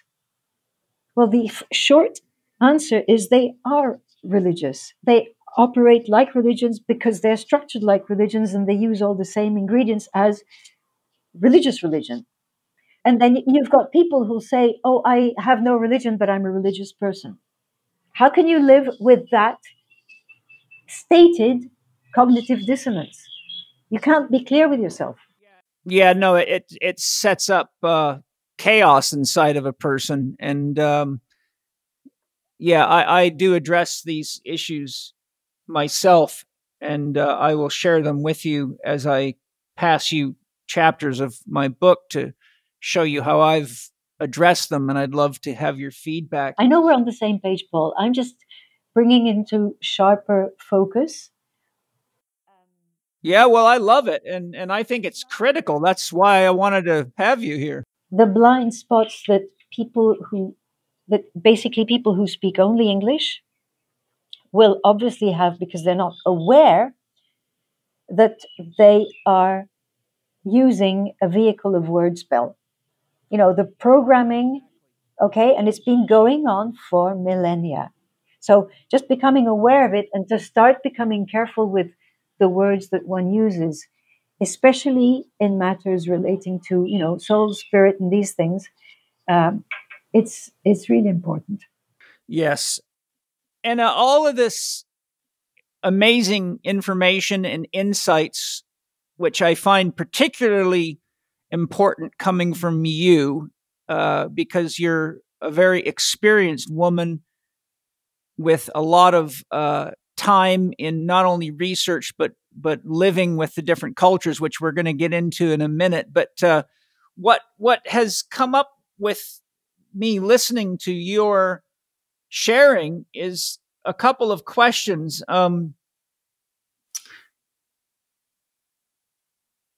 One, there's a number of people, from Greg Braden to Bruce Lipton to what's his name? I'm brain farting. He does a lot of work on the Knights Templars. I interviewed him. But anyhow, there's a lot of people that talk about the fact that there is there's no way you can account for what human beings are in the DNA record, because there's a significant jump in the gap between 200,000 years ago. And so there's a lot of talk about us being genetically modified by extraterrestrials and things like that. So my question for you is two-pronged. One, if they have the technology to travel interdimensionally and use chariots that natives saw as flaming that could kill you on contact, and as Stephen Greer says, that they're, in many cases, they're at least 1 billion years ahead of us in their technology. So it brings up two questions for me that I want to hear your thoughts on. One, that everything you've said could imply, based on what some of these other researchers are saying, that the human race was created specifically for these sacrificial exercises. And B, my other question, which you can dovetail into your answer, is if they have that much technology, then why do they have to keep coming to Earth? Why not create whatever they need, just like Bill Gates is creating genetically modified foods, or they're using they're creating using gene modification to create, like they created a sheep, and they can create, there's all sorts of research showing that they're creating all sorts of things, and many of them are being done in top secret. So my question is, what is your thoughts on the origins of the human species, the gap in the genetics, and if these these beings have this much technology, then why do they have to keep messing with us? I think I'll start with the second question, because I think the first one derives from the second, actually. Why would they need to constantly be messing with us? Why do they need to come to this planet? Well, there's a very interesting clue in the old Gnostic stories from the Nag Hammadi documents that talks about the origin of our planet, that they call Sophia. And they talk about the origin of this planet being an eon, which is not the same as the word eon for a length of time. An eon is one of those high super interdimensional beings, in the, let's say, the first layer of differentiation of what you call zero. Those beings at that level are the originators, creators of, stars, galaxies, star systems, whatever. And this particular one, and they are somewhat gendered. In that Gnostic myth, it is already clear that the eon that they call Sophia is a feminine one. And she has a project with a male eon out there, to create, because they have creative capability, something. And she gets so enamored with her idea that she pops out of that dimension and goes crashing through all the dimensions and lands here in this corner of this galaxy and starts materializing. There is the sense that in her enthusiasm, she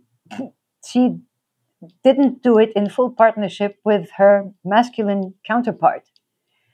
So he had to come up later on in some other fashion to try and fix things because it was a big mess. Okay, I'm doing a caricature of the story, but you get the gist. Now, there is another myth that we get from Indian mythology, which is the myth of the Mahapurusha. Purusha means human being, and it is basically in ordinary language translated to mean man, male.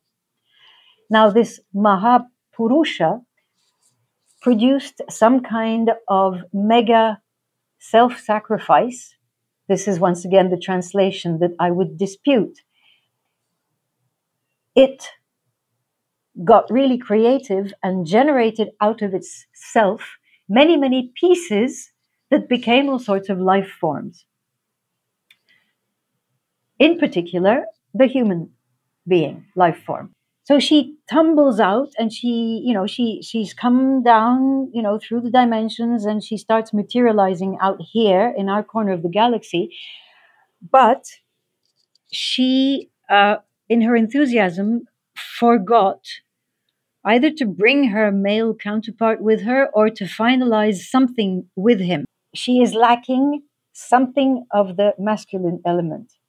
And this is where ancient myths, both in India and in Greece, come up with a great human being out there as the partner for the experience that the Sophia being is planning to have in the universe. And it is to be something very unique, where we've got a feminine planet that will over time develop the greatest biodiversity, the greatest flourishing of life,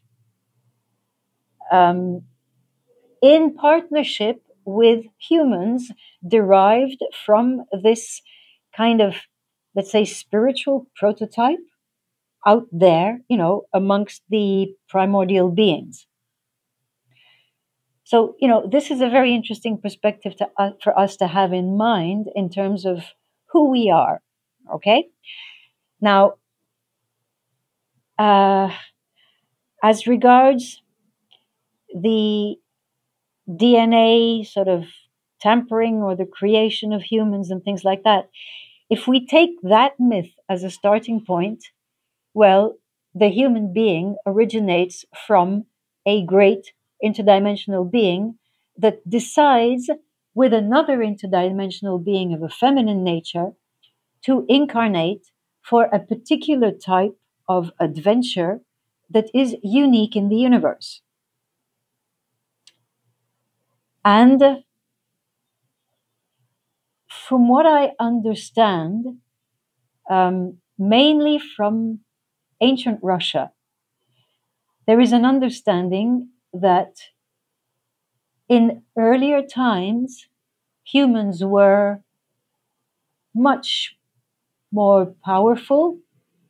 But I'm not going to speak in terms of technology. I'm going to speak more in terms of all their subtle senses. They were still much more interdimensional than we are now.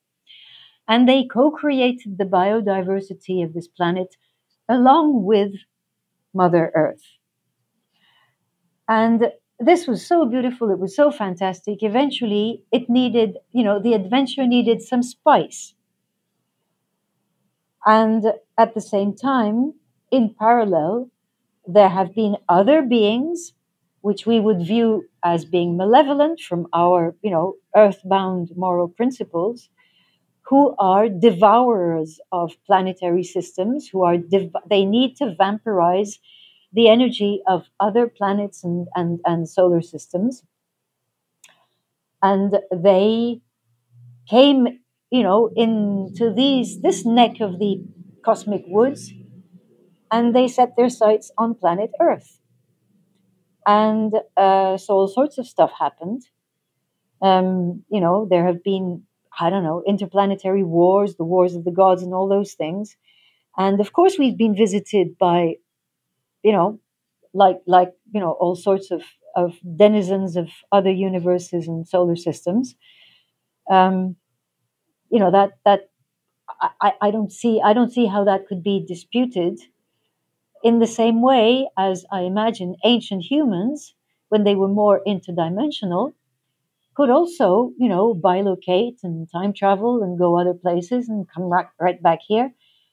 It seems to me to be quite normal. But the interesting thing is that amongst the visitors here, there have been colonizers. And those that we know the best from the historical record are the Anunnaki. So, if the Anunnaki are anything to go by, we can extrapolate further back into the past that similar things happened before. And you've got the work of, the name is going to escape me right now. The people who wrote Exogenesis, Fenton's, Bruce and Daniela Fenton. They have another story of extraterrestrial admixture to the human DNA 800,000 years ago in Australia. So, there are different stories at different times, different parts of the planet, and I think none of them should be discounted. The possibility that somebody did something to that particular chromosome that Greg Braden talks about 200,000 years ago, it makes sense, in terms of a rapid jump in our sort of brain capability. And then, the Bible talks about Yahweh doing his own thing with Adam. It says Yahweh took a minute particle of himself and put it into the Adam. So he didn't create man in his image. He put a little piece of what could be construed as DNA. So, this planet has been not, developing its adventure with humans and all the other creatures in isolation from the cosmos. It has had contributions, be they, let's say, benevolent or malevolent, in the case of those who wanted us to be adapted as a slave race. In view of all that, the question one has to ask is what the pre-existing humans really were that were tampered with, whose DNA was modified by these visitors or colonizers. Was it really, lower evolved humanoids, or was it something else? That's a big mystery, and I think we need a lot of remote viewing, and we need a lot of time traveling to go back and sense into what the actual history of that is. I suspect that there's been a lot of devolution, when there have been episodes of cruel colonization by invaders. And this has been part of the evolutionary path and adventure of both our planet and us together. So does that kind of answer your questions? Yeah, I think it's very good. It's very interesting. I'm sure most of you are aware, even though you may not like the taste of organs, that organ meats are extremely important and good for you. And I've got great news for you. Paleo Valley makes an amazing grass-fed organ complex that's unique and better than anything I've ever found out there. So much better, I wanted you to hear right from Autumn Smith, its creator, exactly what you're going to get from their grass-fed organ complex. Autumn, get us informed on why we should be using your amazing organ complex. Okay, well, like you said, organ meats are nature's multivitamins. And when we use them, we feel this energy and this stamina. And most people don't like the flavor. So what we did was we took grass-fed and finished organs like liver and heart and kidney, and we just put them into capsules so that you can get all the benefits, the beautiful benefits of organ meats without actually having to taste them, without liver burps, of course. And they're just freeze-dried. So again, they're not processed heavily in any way whatsoever, and they are sourced from American farmers using regenerative agricultural practices. And all you have to do to try it out is go to our website at paleovalley.com. That's PALEOVALLEY.com. And you can use the code CHEK15, and that's lowercase c, HEK 15. And I sincerely hope you love it. I want to share an experience I've had on multiple occasions, which I haven't really talked about in the open before, but I'm going to today. I've had multiple experiences where I was deep into altered states, and these were night ceremonies, and I felt the presence of a lot of beings watching, not necessarily watching me, but watching the earth. And using my clairvoyance, I looked up at the sky, and I call them the beings of the stars, or star beings. And I literally saw an infinite number of beings, massive, massive beings that had stars within their bodies, but it looked to me like somehow they were beings made of the stars, or that the stars were incorporated into their beings. And what it looked like to me was that they were watching us like we watch television. And Yeah. it was very profound. And I've had it happen multiple times. And I talked to my soul and said, you know, who are these people and who are these beings? And my soul basically said they are beings of the universe. You don't forget, you're not alone here, and everybody out there who's more evolved is watching the earth, because it's like the way you watch football or reality TV. They love watching what's going on earth, and many of them have already lived many lifetimes here. They've evolved out of this dimension, so they love watching to see how it's going. And you know, basically just like we watch the plot of a movie, they're very enthralled with it. But I must also say that there was times where I had quite an upwelling of fear come through me, because some of them had the feeling that they wanted to consume us. Others seemed more just like they were watching the show. And you know, I've done hundreds of these journeys, and so these particular ones were quite shocking to me, because having been in the presence of dark entities before, where I really had to use my shamanic abilities to protect myself and ask spirit guides to help me and protect me so that I could make it through these dimensions without some kind of psychic damage or other damage. But I had this very profound feeling that there are not just beings that are watching, but there are beings that are like hungry for, you know, hungry, just like you talk about sacrifices, death, destruction.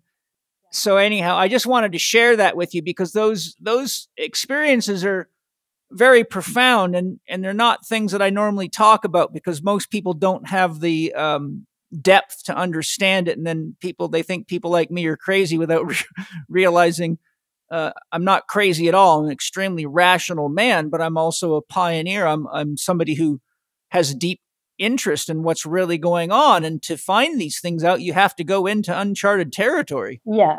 No, I mean, you know, that you really have an exceptional combination there, and you know, and it's probably for that reason that you're having me talking to you. I don't have, those clairvoyance, those abilities that you have, but I'm a trained past life regression therapist, and I go into past lives of mine, and so I can at this point share also something that I've never spoken about to anyone, and I can only mention a small part of it. But there is a being that came to me just before I started, not long before I started writing the book, and it was there every day, and it was an ancient sage, a very ancient sage, very, very, very from before our historical time. And one day it popped into me and said, "Okay, you might as well get ready, get used to this. I am you," and has given me glimpses of precisely a time when there was total harmony in this partnership between humans and Earth, in a truly co-creative adventure. Now, this has to be, I've been able to put this together with something that I learned from my esoteric grassroots people in India, who told me that the gods envy us humans. And you put that together with the extraordinary biodiversity and creativity of our planet, it's clear that the gods, I mean, those sort of frightening entities that you saw out there that wanted to devour you or us. Yes, yes. This is something that we need. Yeah, there's another piece of deceitful propaganda, that is being fed to us. That we're just in this insignificant planet in a remote sort of completely forgotten sort of dead end of the galaxy, and human beings are we're just tiny piddling little nothings. Well, it seems that no, actually, this experiment of Earth with humans is exceptional in the universe, and that indeed it is being watched by the universe, that there are high stakes, not only for us, but for everybody else in how this thing turns out. And so, when you look at it, if you look at it from that perspective, history makes sense. What we're going through makes sense. Yeah? Yeah, well, yes, it does. It's, what the vision that comes to me is that the Roman gladiator games are a reenactment of this bigger show. Yeah, there have been different sort of, stagings of the particular thing, except now it's the whole planetary population, and it's the whole of life. And there's another thing. When I talked about the myth of the Gnostics, with the Aeon Sophia who decided to incarnate. So this Aeon Sophia is the real reality of this world. And the jealous entities out there are what the Gnostics call the demiurge, with his, crew of archons. And I'm sure, nearly everybody who listens to this is familiar with the term, archons. And they are characterized by the inability to be creative. The gods are not creative. They are expert simulators, deceivers. They are phenomenally intelligent in terms of devising tricks to deceive and to simulate. Now, look where we're going. We're going into virtual reality, simulated worlds. Okay, it's all out in the revelation of the method, as Michael Hoffman says, it's in your face now. And so, what we're seeing now validates what the Gnostics were saying 2,000 years ago. It's phenomenal.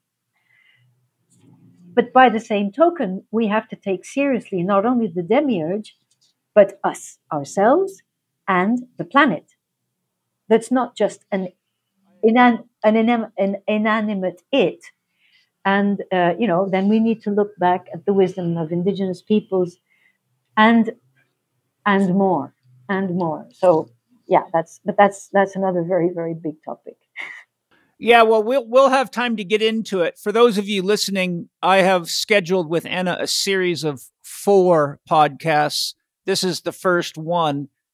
We worked together, and Enna gave me a beautiful outline because I really felt that it's absolutely important for us and even to understand these things. But even if you don't agree with these things, or they seem completely like wild, then listen to it as a great story.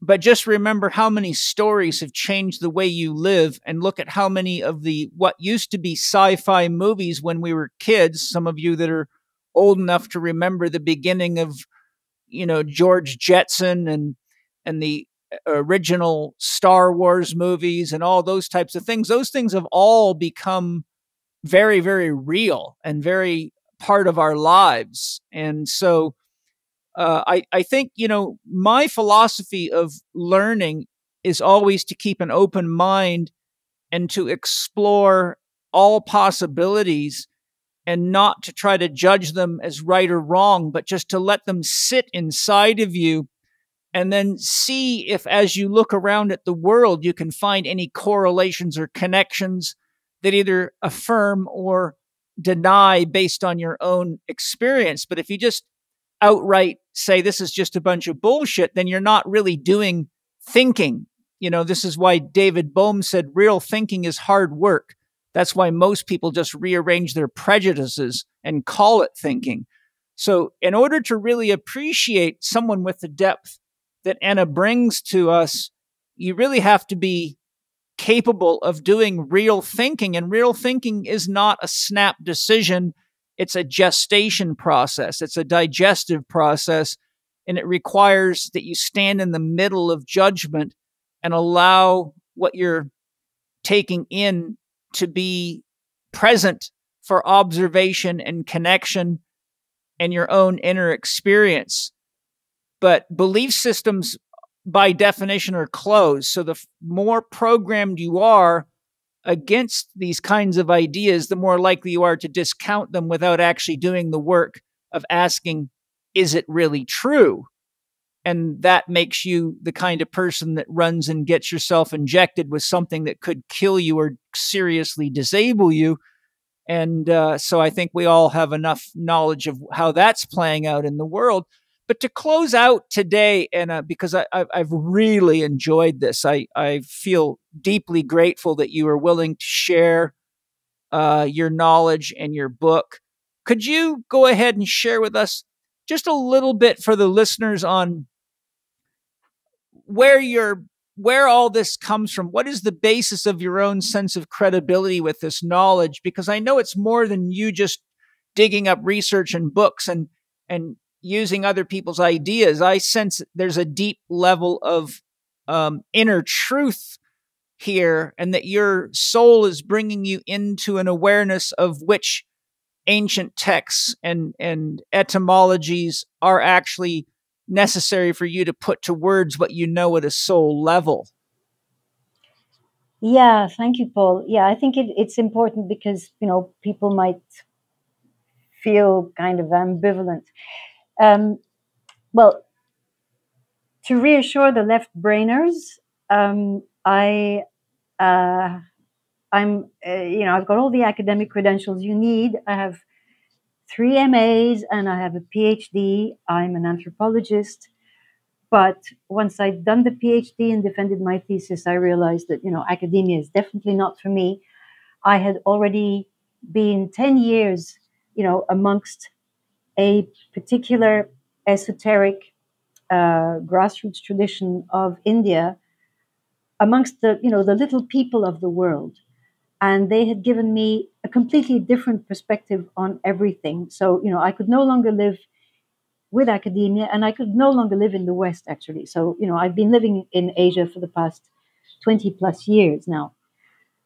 And I have been living among the little people. I say that with a lot of affection, the poor people of the world, who are those who produce the food, who do all the menial jobs, they're the people who keep the world moving, and they are still closer to the deepest truths.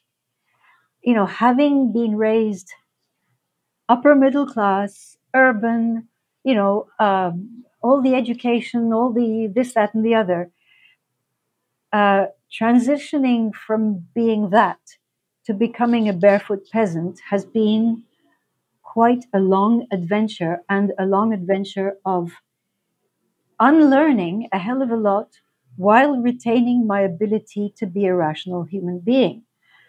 And at the same time, since I was initiated in what was an esoteric grassroots, very unorthodox grassroots tradition, I went also into the esoteric level of trying to perceive the subtle layers of reality, which, gives basically there's a three-pronged perspective behind this book. There is the academic perspective, which involves my own, I hope, sufficient level of, thoroughness in terms of reasoning and, rational intelligence, and also my ability to use sources. I know a lot about many things in my capacity as an anthropologist, but I am not a deep historian nor a deep, specialist in economic or legal or other affairs. So I have had to lean on people who've done very deep work.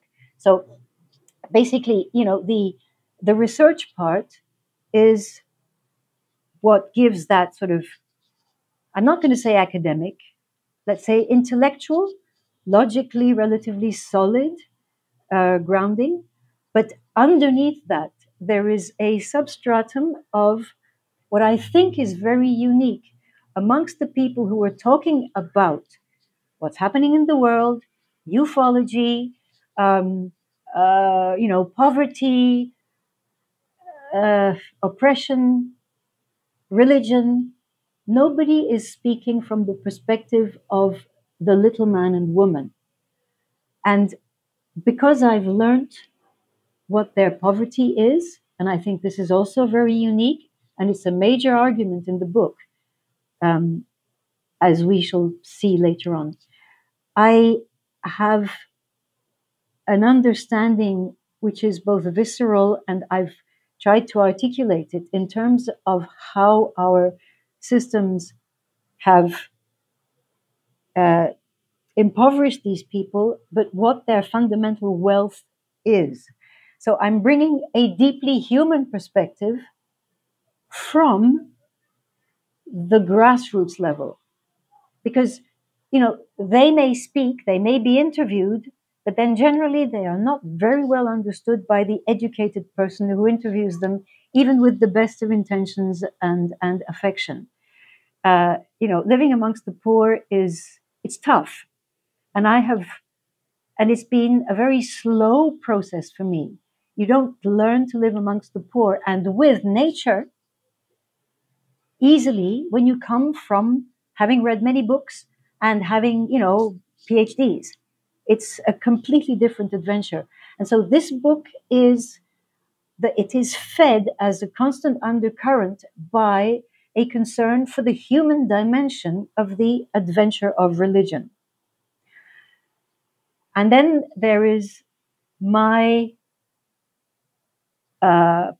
personal sort of meditative or whatever, altered states of consciousness and work in past lives, which also informs, let's say, the more esoteric aspect of what is brought forth in this book, because you can't understand the way religions as institutional systems of brain control, enslavement, and sacrifice work if you don't have the esoteric dimension. And so I have been initiated in a grassroots esoteric tradition. It is at the antipodes from the esoteric systems of the elites and of the many people who decipher, be it Kabbalah or the astrotheology of the Bible or, whatever. the perspective from the ground up is very, very different. And this is also another element that I bring to this book, which probably gives it another level of validity, because I'm trying in this book to embody the lived experience of the little people, the silent majority, going through this adventure of humankind with nature, equally enslaved by these religions that hate and rape nature. So that we can have a human perspective of this journey, and not just an intellectual one, not just a historical one, so that we can have a lived experience of it, which, if I've done my job reasonably well, should elicit some emotions also. I should say that in writing this book, I have wept torrents because of, just the sheer accumulation of what has been done to humankind, our victimization. We can't afford to be too hard on ourselves today in our need to wake up, because we have been deeply, deeply conditioned. On the other hand, we have the tools to crack out of the conditioning. But basically, if you're looking at this journey from a human perspective and not from a dry intellectual perspective, it is deeply emotional also. And this, in the end, is a treasure of humankind, is that we have our emotions, and the gods don't have our emotions. There you are. I think I really appreciate that. And I think that's a great springboard to help everybody understand where you're coming from as we prepare for our second session. And for those who want to go on this journey of deep exploration and self-reflection and really being present within themselves to feel what's being said instead of just intellectualizing it, I think this 4-part process we're going to go through is a great way to inspire people to read the book so that they can get every word and have their own experience. And even though I'm extremely busy, I committed to Enna that I will start reading her book for 20 minutes a day, because I realize how critical it is. I read a couple of chapters and it just blew my mind, and I dropped everything and got a hold of her and said, I've got to have you on my podcast because this book is just bang on. And so I had to share it with you guys, because that's just why I do the podcast. I really do my very best to share things that will really help educate people, give them tools for their own spiritual growth and development, mental, emotional growth and development, and to help us all wake up to the opportunity that we have. Because as you mentioned earlier, human beings used to have a lot more ability. Steiner speaks quite a lot about how human beings used to be fully clairvoyant and had a lot of abilities that we've lost, and many other things. So that's not at all the first time I've heard that. You study the Aboriginal culture, you see the same things. There's many cultures that refer back to these things. So, Enna, what a phenomenal first session together. I'm very grateful. You had to get up real early in the morning because you're way over in Thailand. And as you were saying that the sun was going up, I was watching the sun go down. So we're on the yin and the yang of it together. I just want to tell you, I'm so grateful, Enna, for all the work and all the research you've done, and for all the development you've done on yourself as a human being. I think you're a tremendous inspiration, if not just to everybody, but to women, because I think from my experience, one of the sad things that's happened in the last 4,000 years in particular is women have really suffered probably worse than men with all this abuse of human beings by religion. And all you got to do is read the Old Testament and the Bible to see the absolute destruction of the equality of human beings. And I've said many times, any woman that is a Christian obviously is not paying attention to the roots of the teachings and the religion. So I'm just grateful to have you here.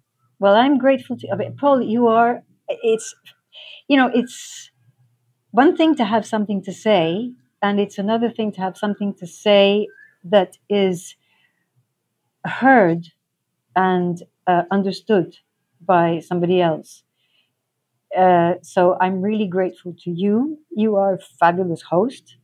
And since you mentioned the business of being a woman, we're going to have a big chunk of stuff to talk about in terms of the feminine. There are so many cliched understandings about that. I have gone really very, very, very deep on that topic. India forced me to do that. So, we can have an interesting chit chat on that in one of the next installments.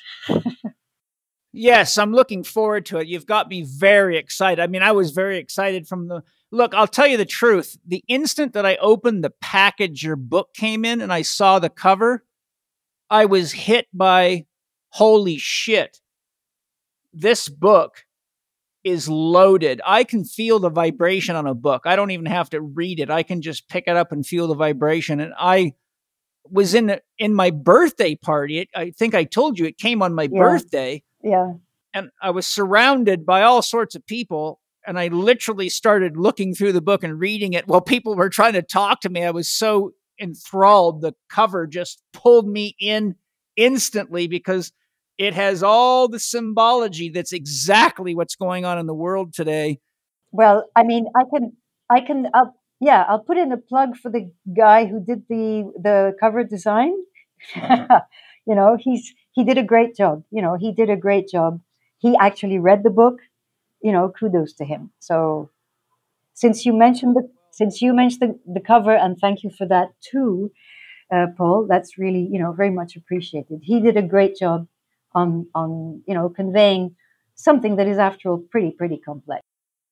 Yes, very, very good. So before we leave people just completely and utterly frustrated with how the hell they're going to get a hold of this book, how do people get your book as immediately as I'm sure many of them want to get it?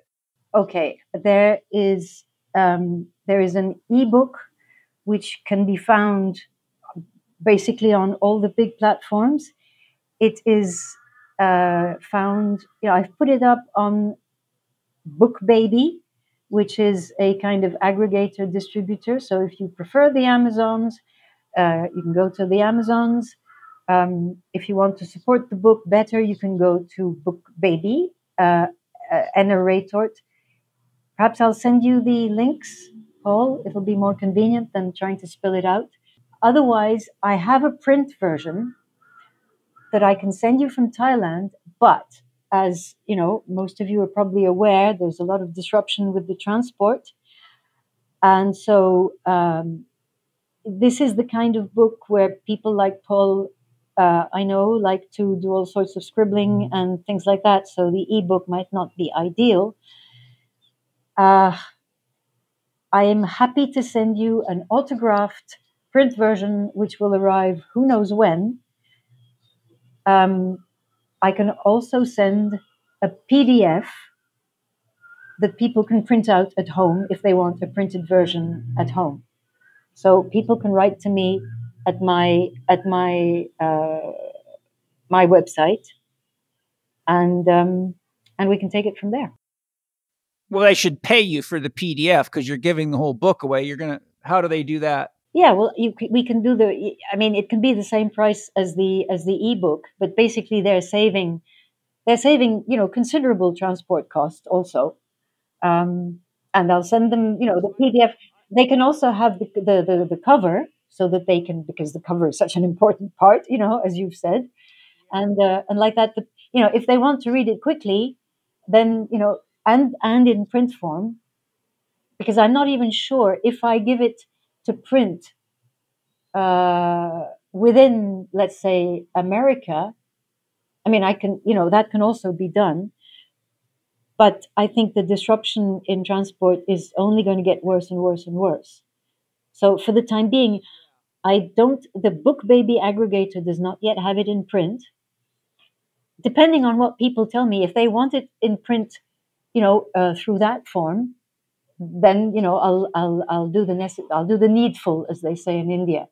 Otherwise, I've got my stock of locally printed here that I'm happy to autograph to people and send registered, with all, due whatever protections.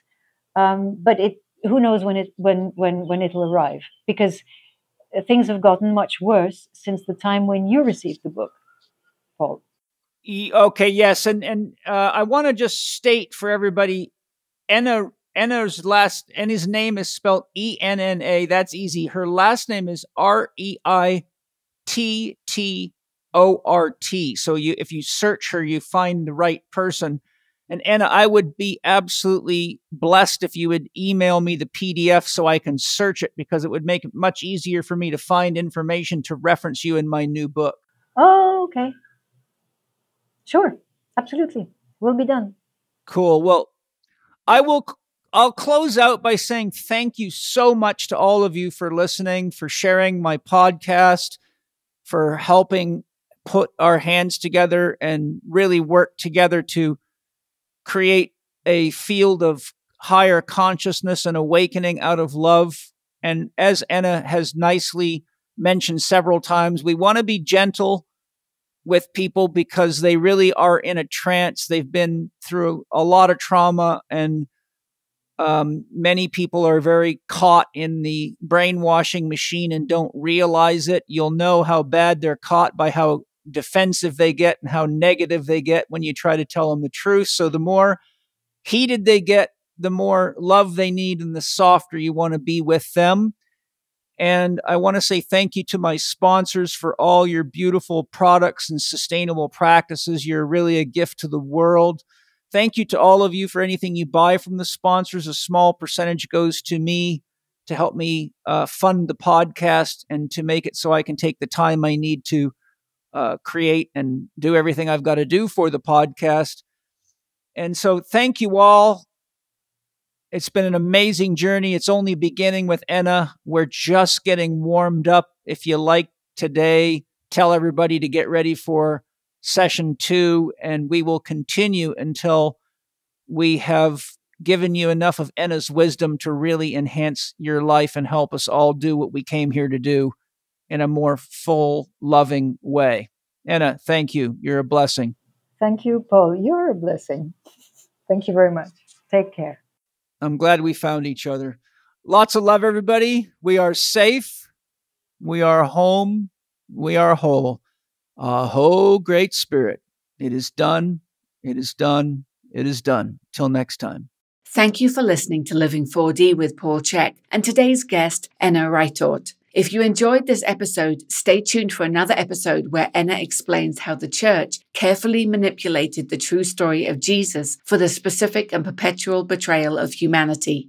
To order signed paperback copies of Krivda, the Godtrix Against The Matrix, please go to EnnaReittortBooks.com. That's EnnaReittortBooks.com.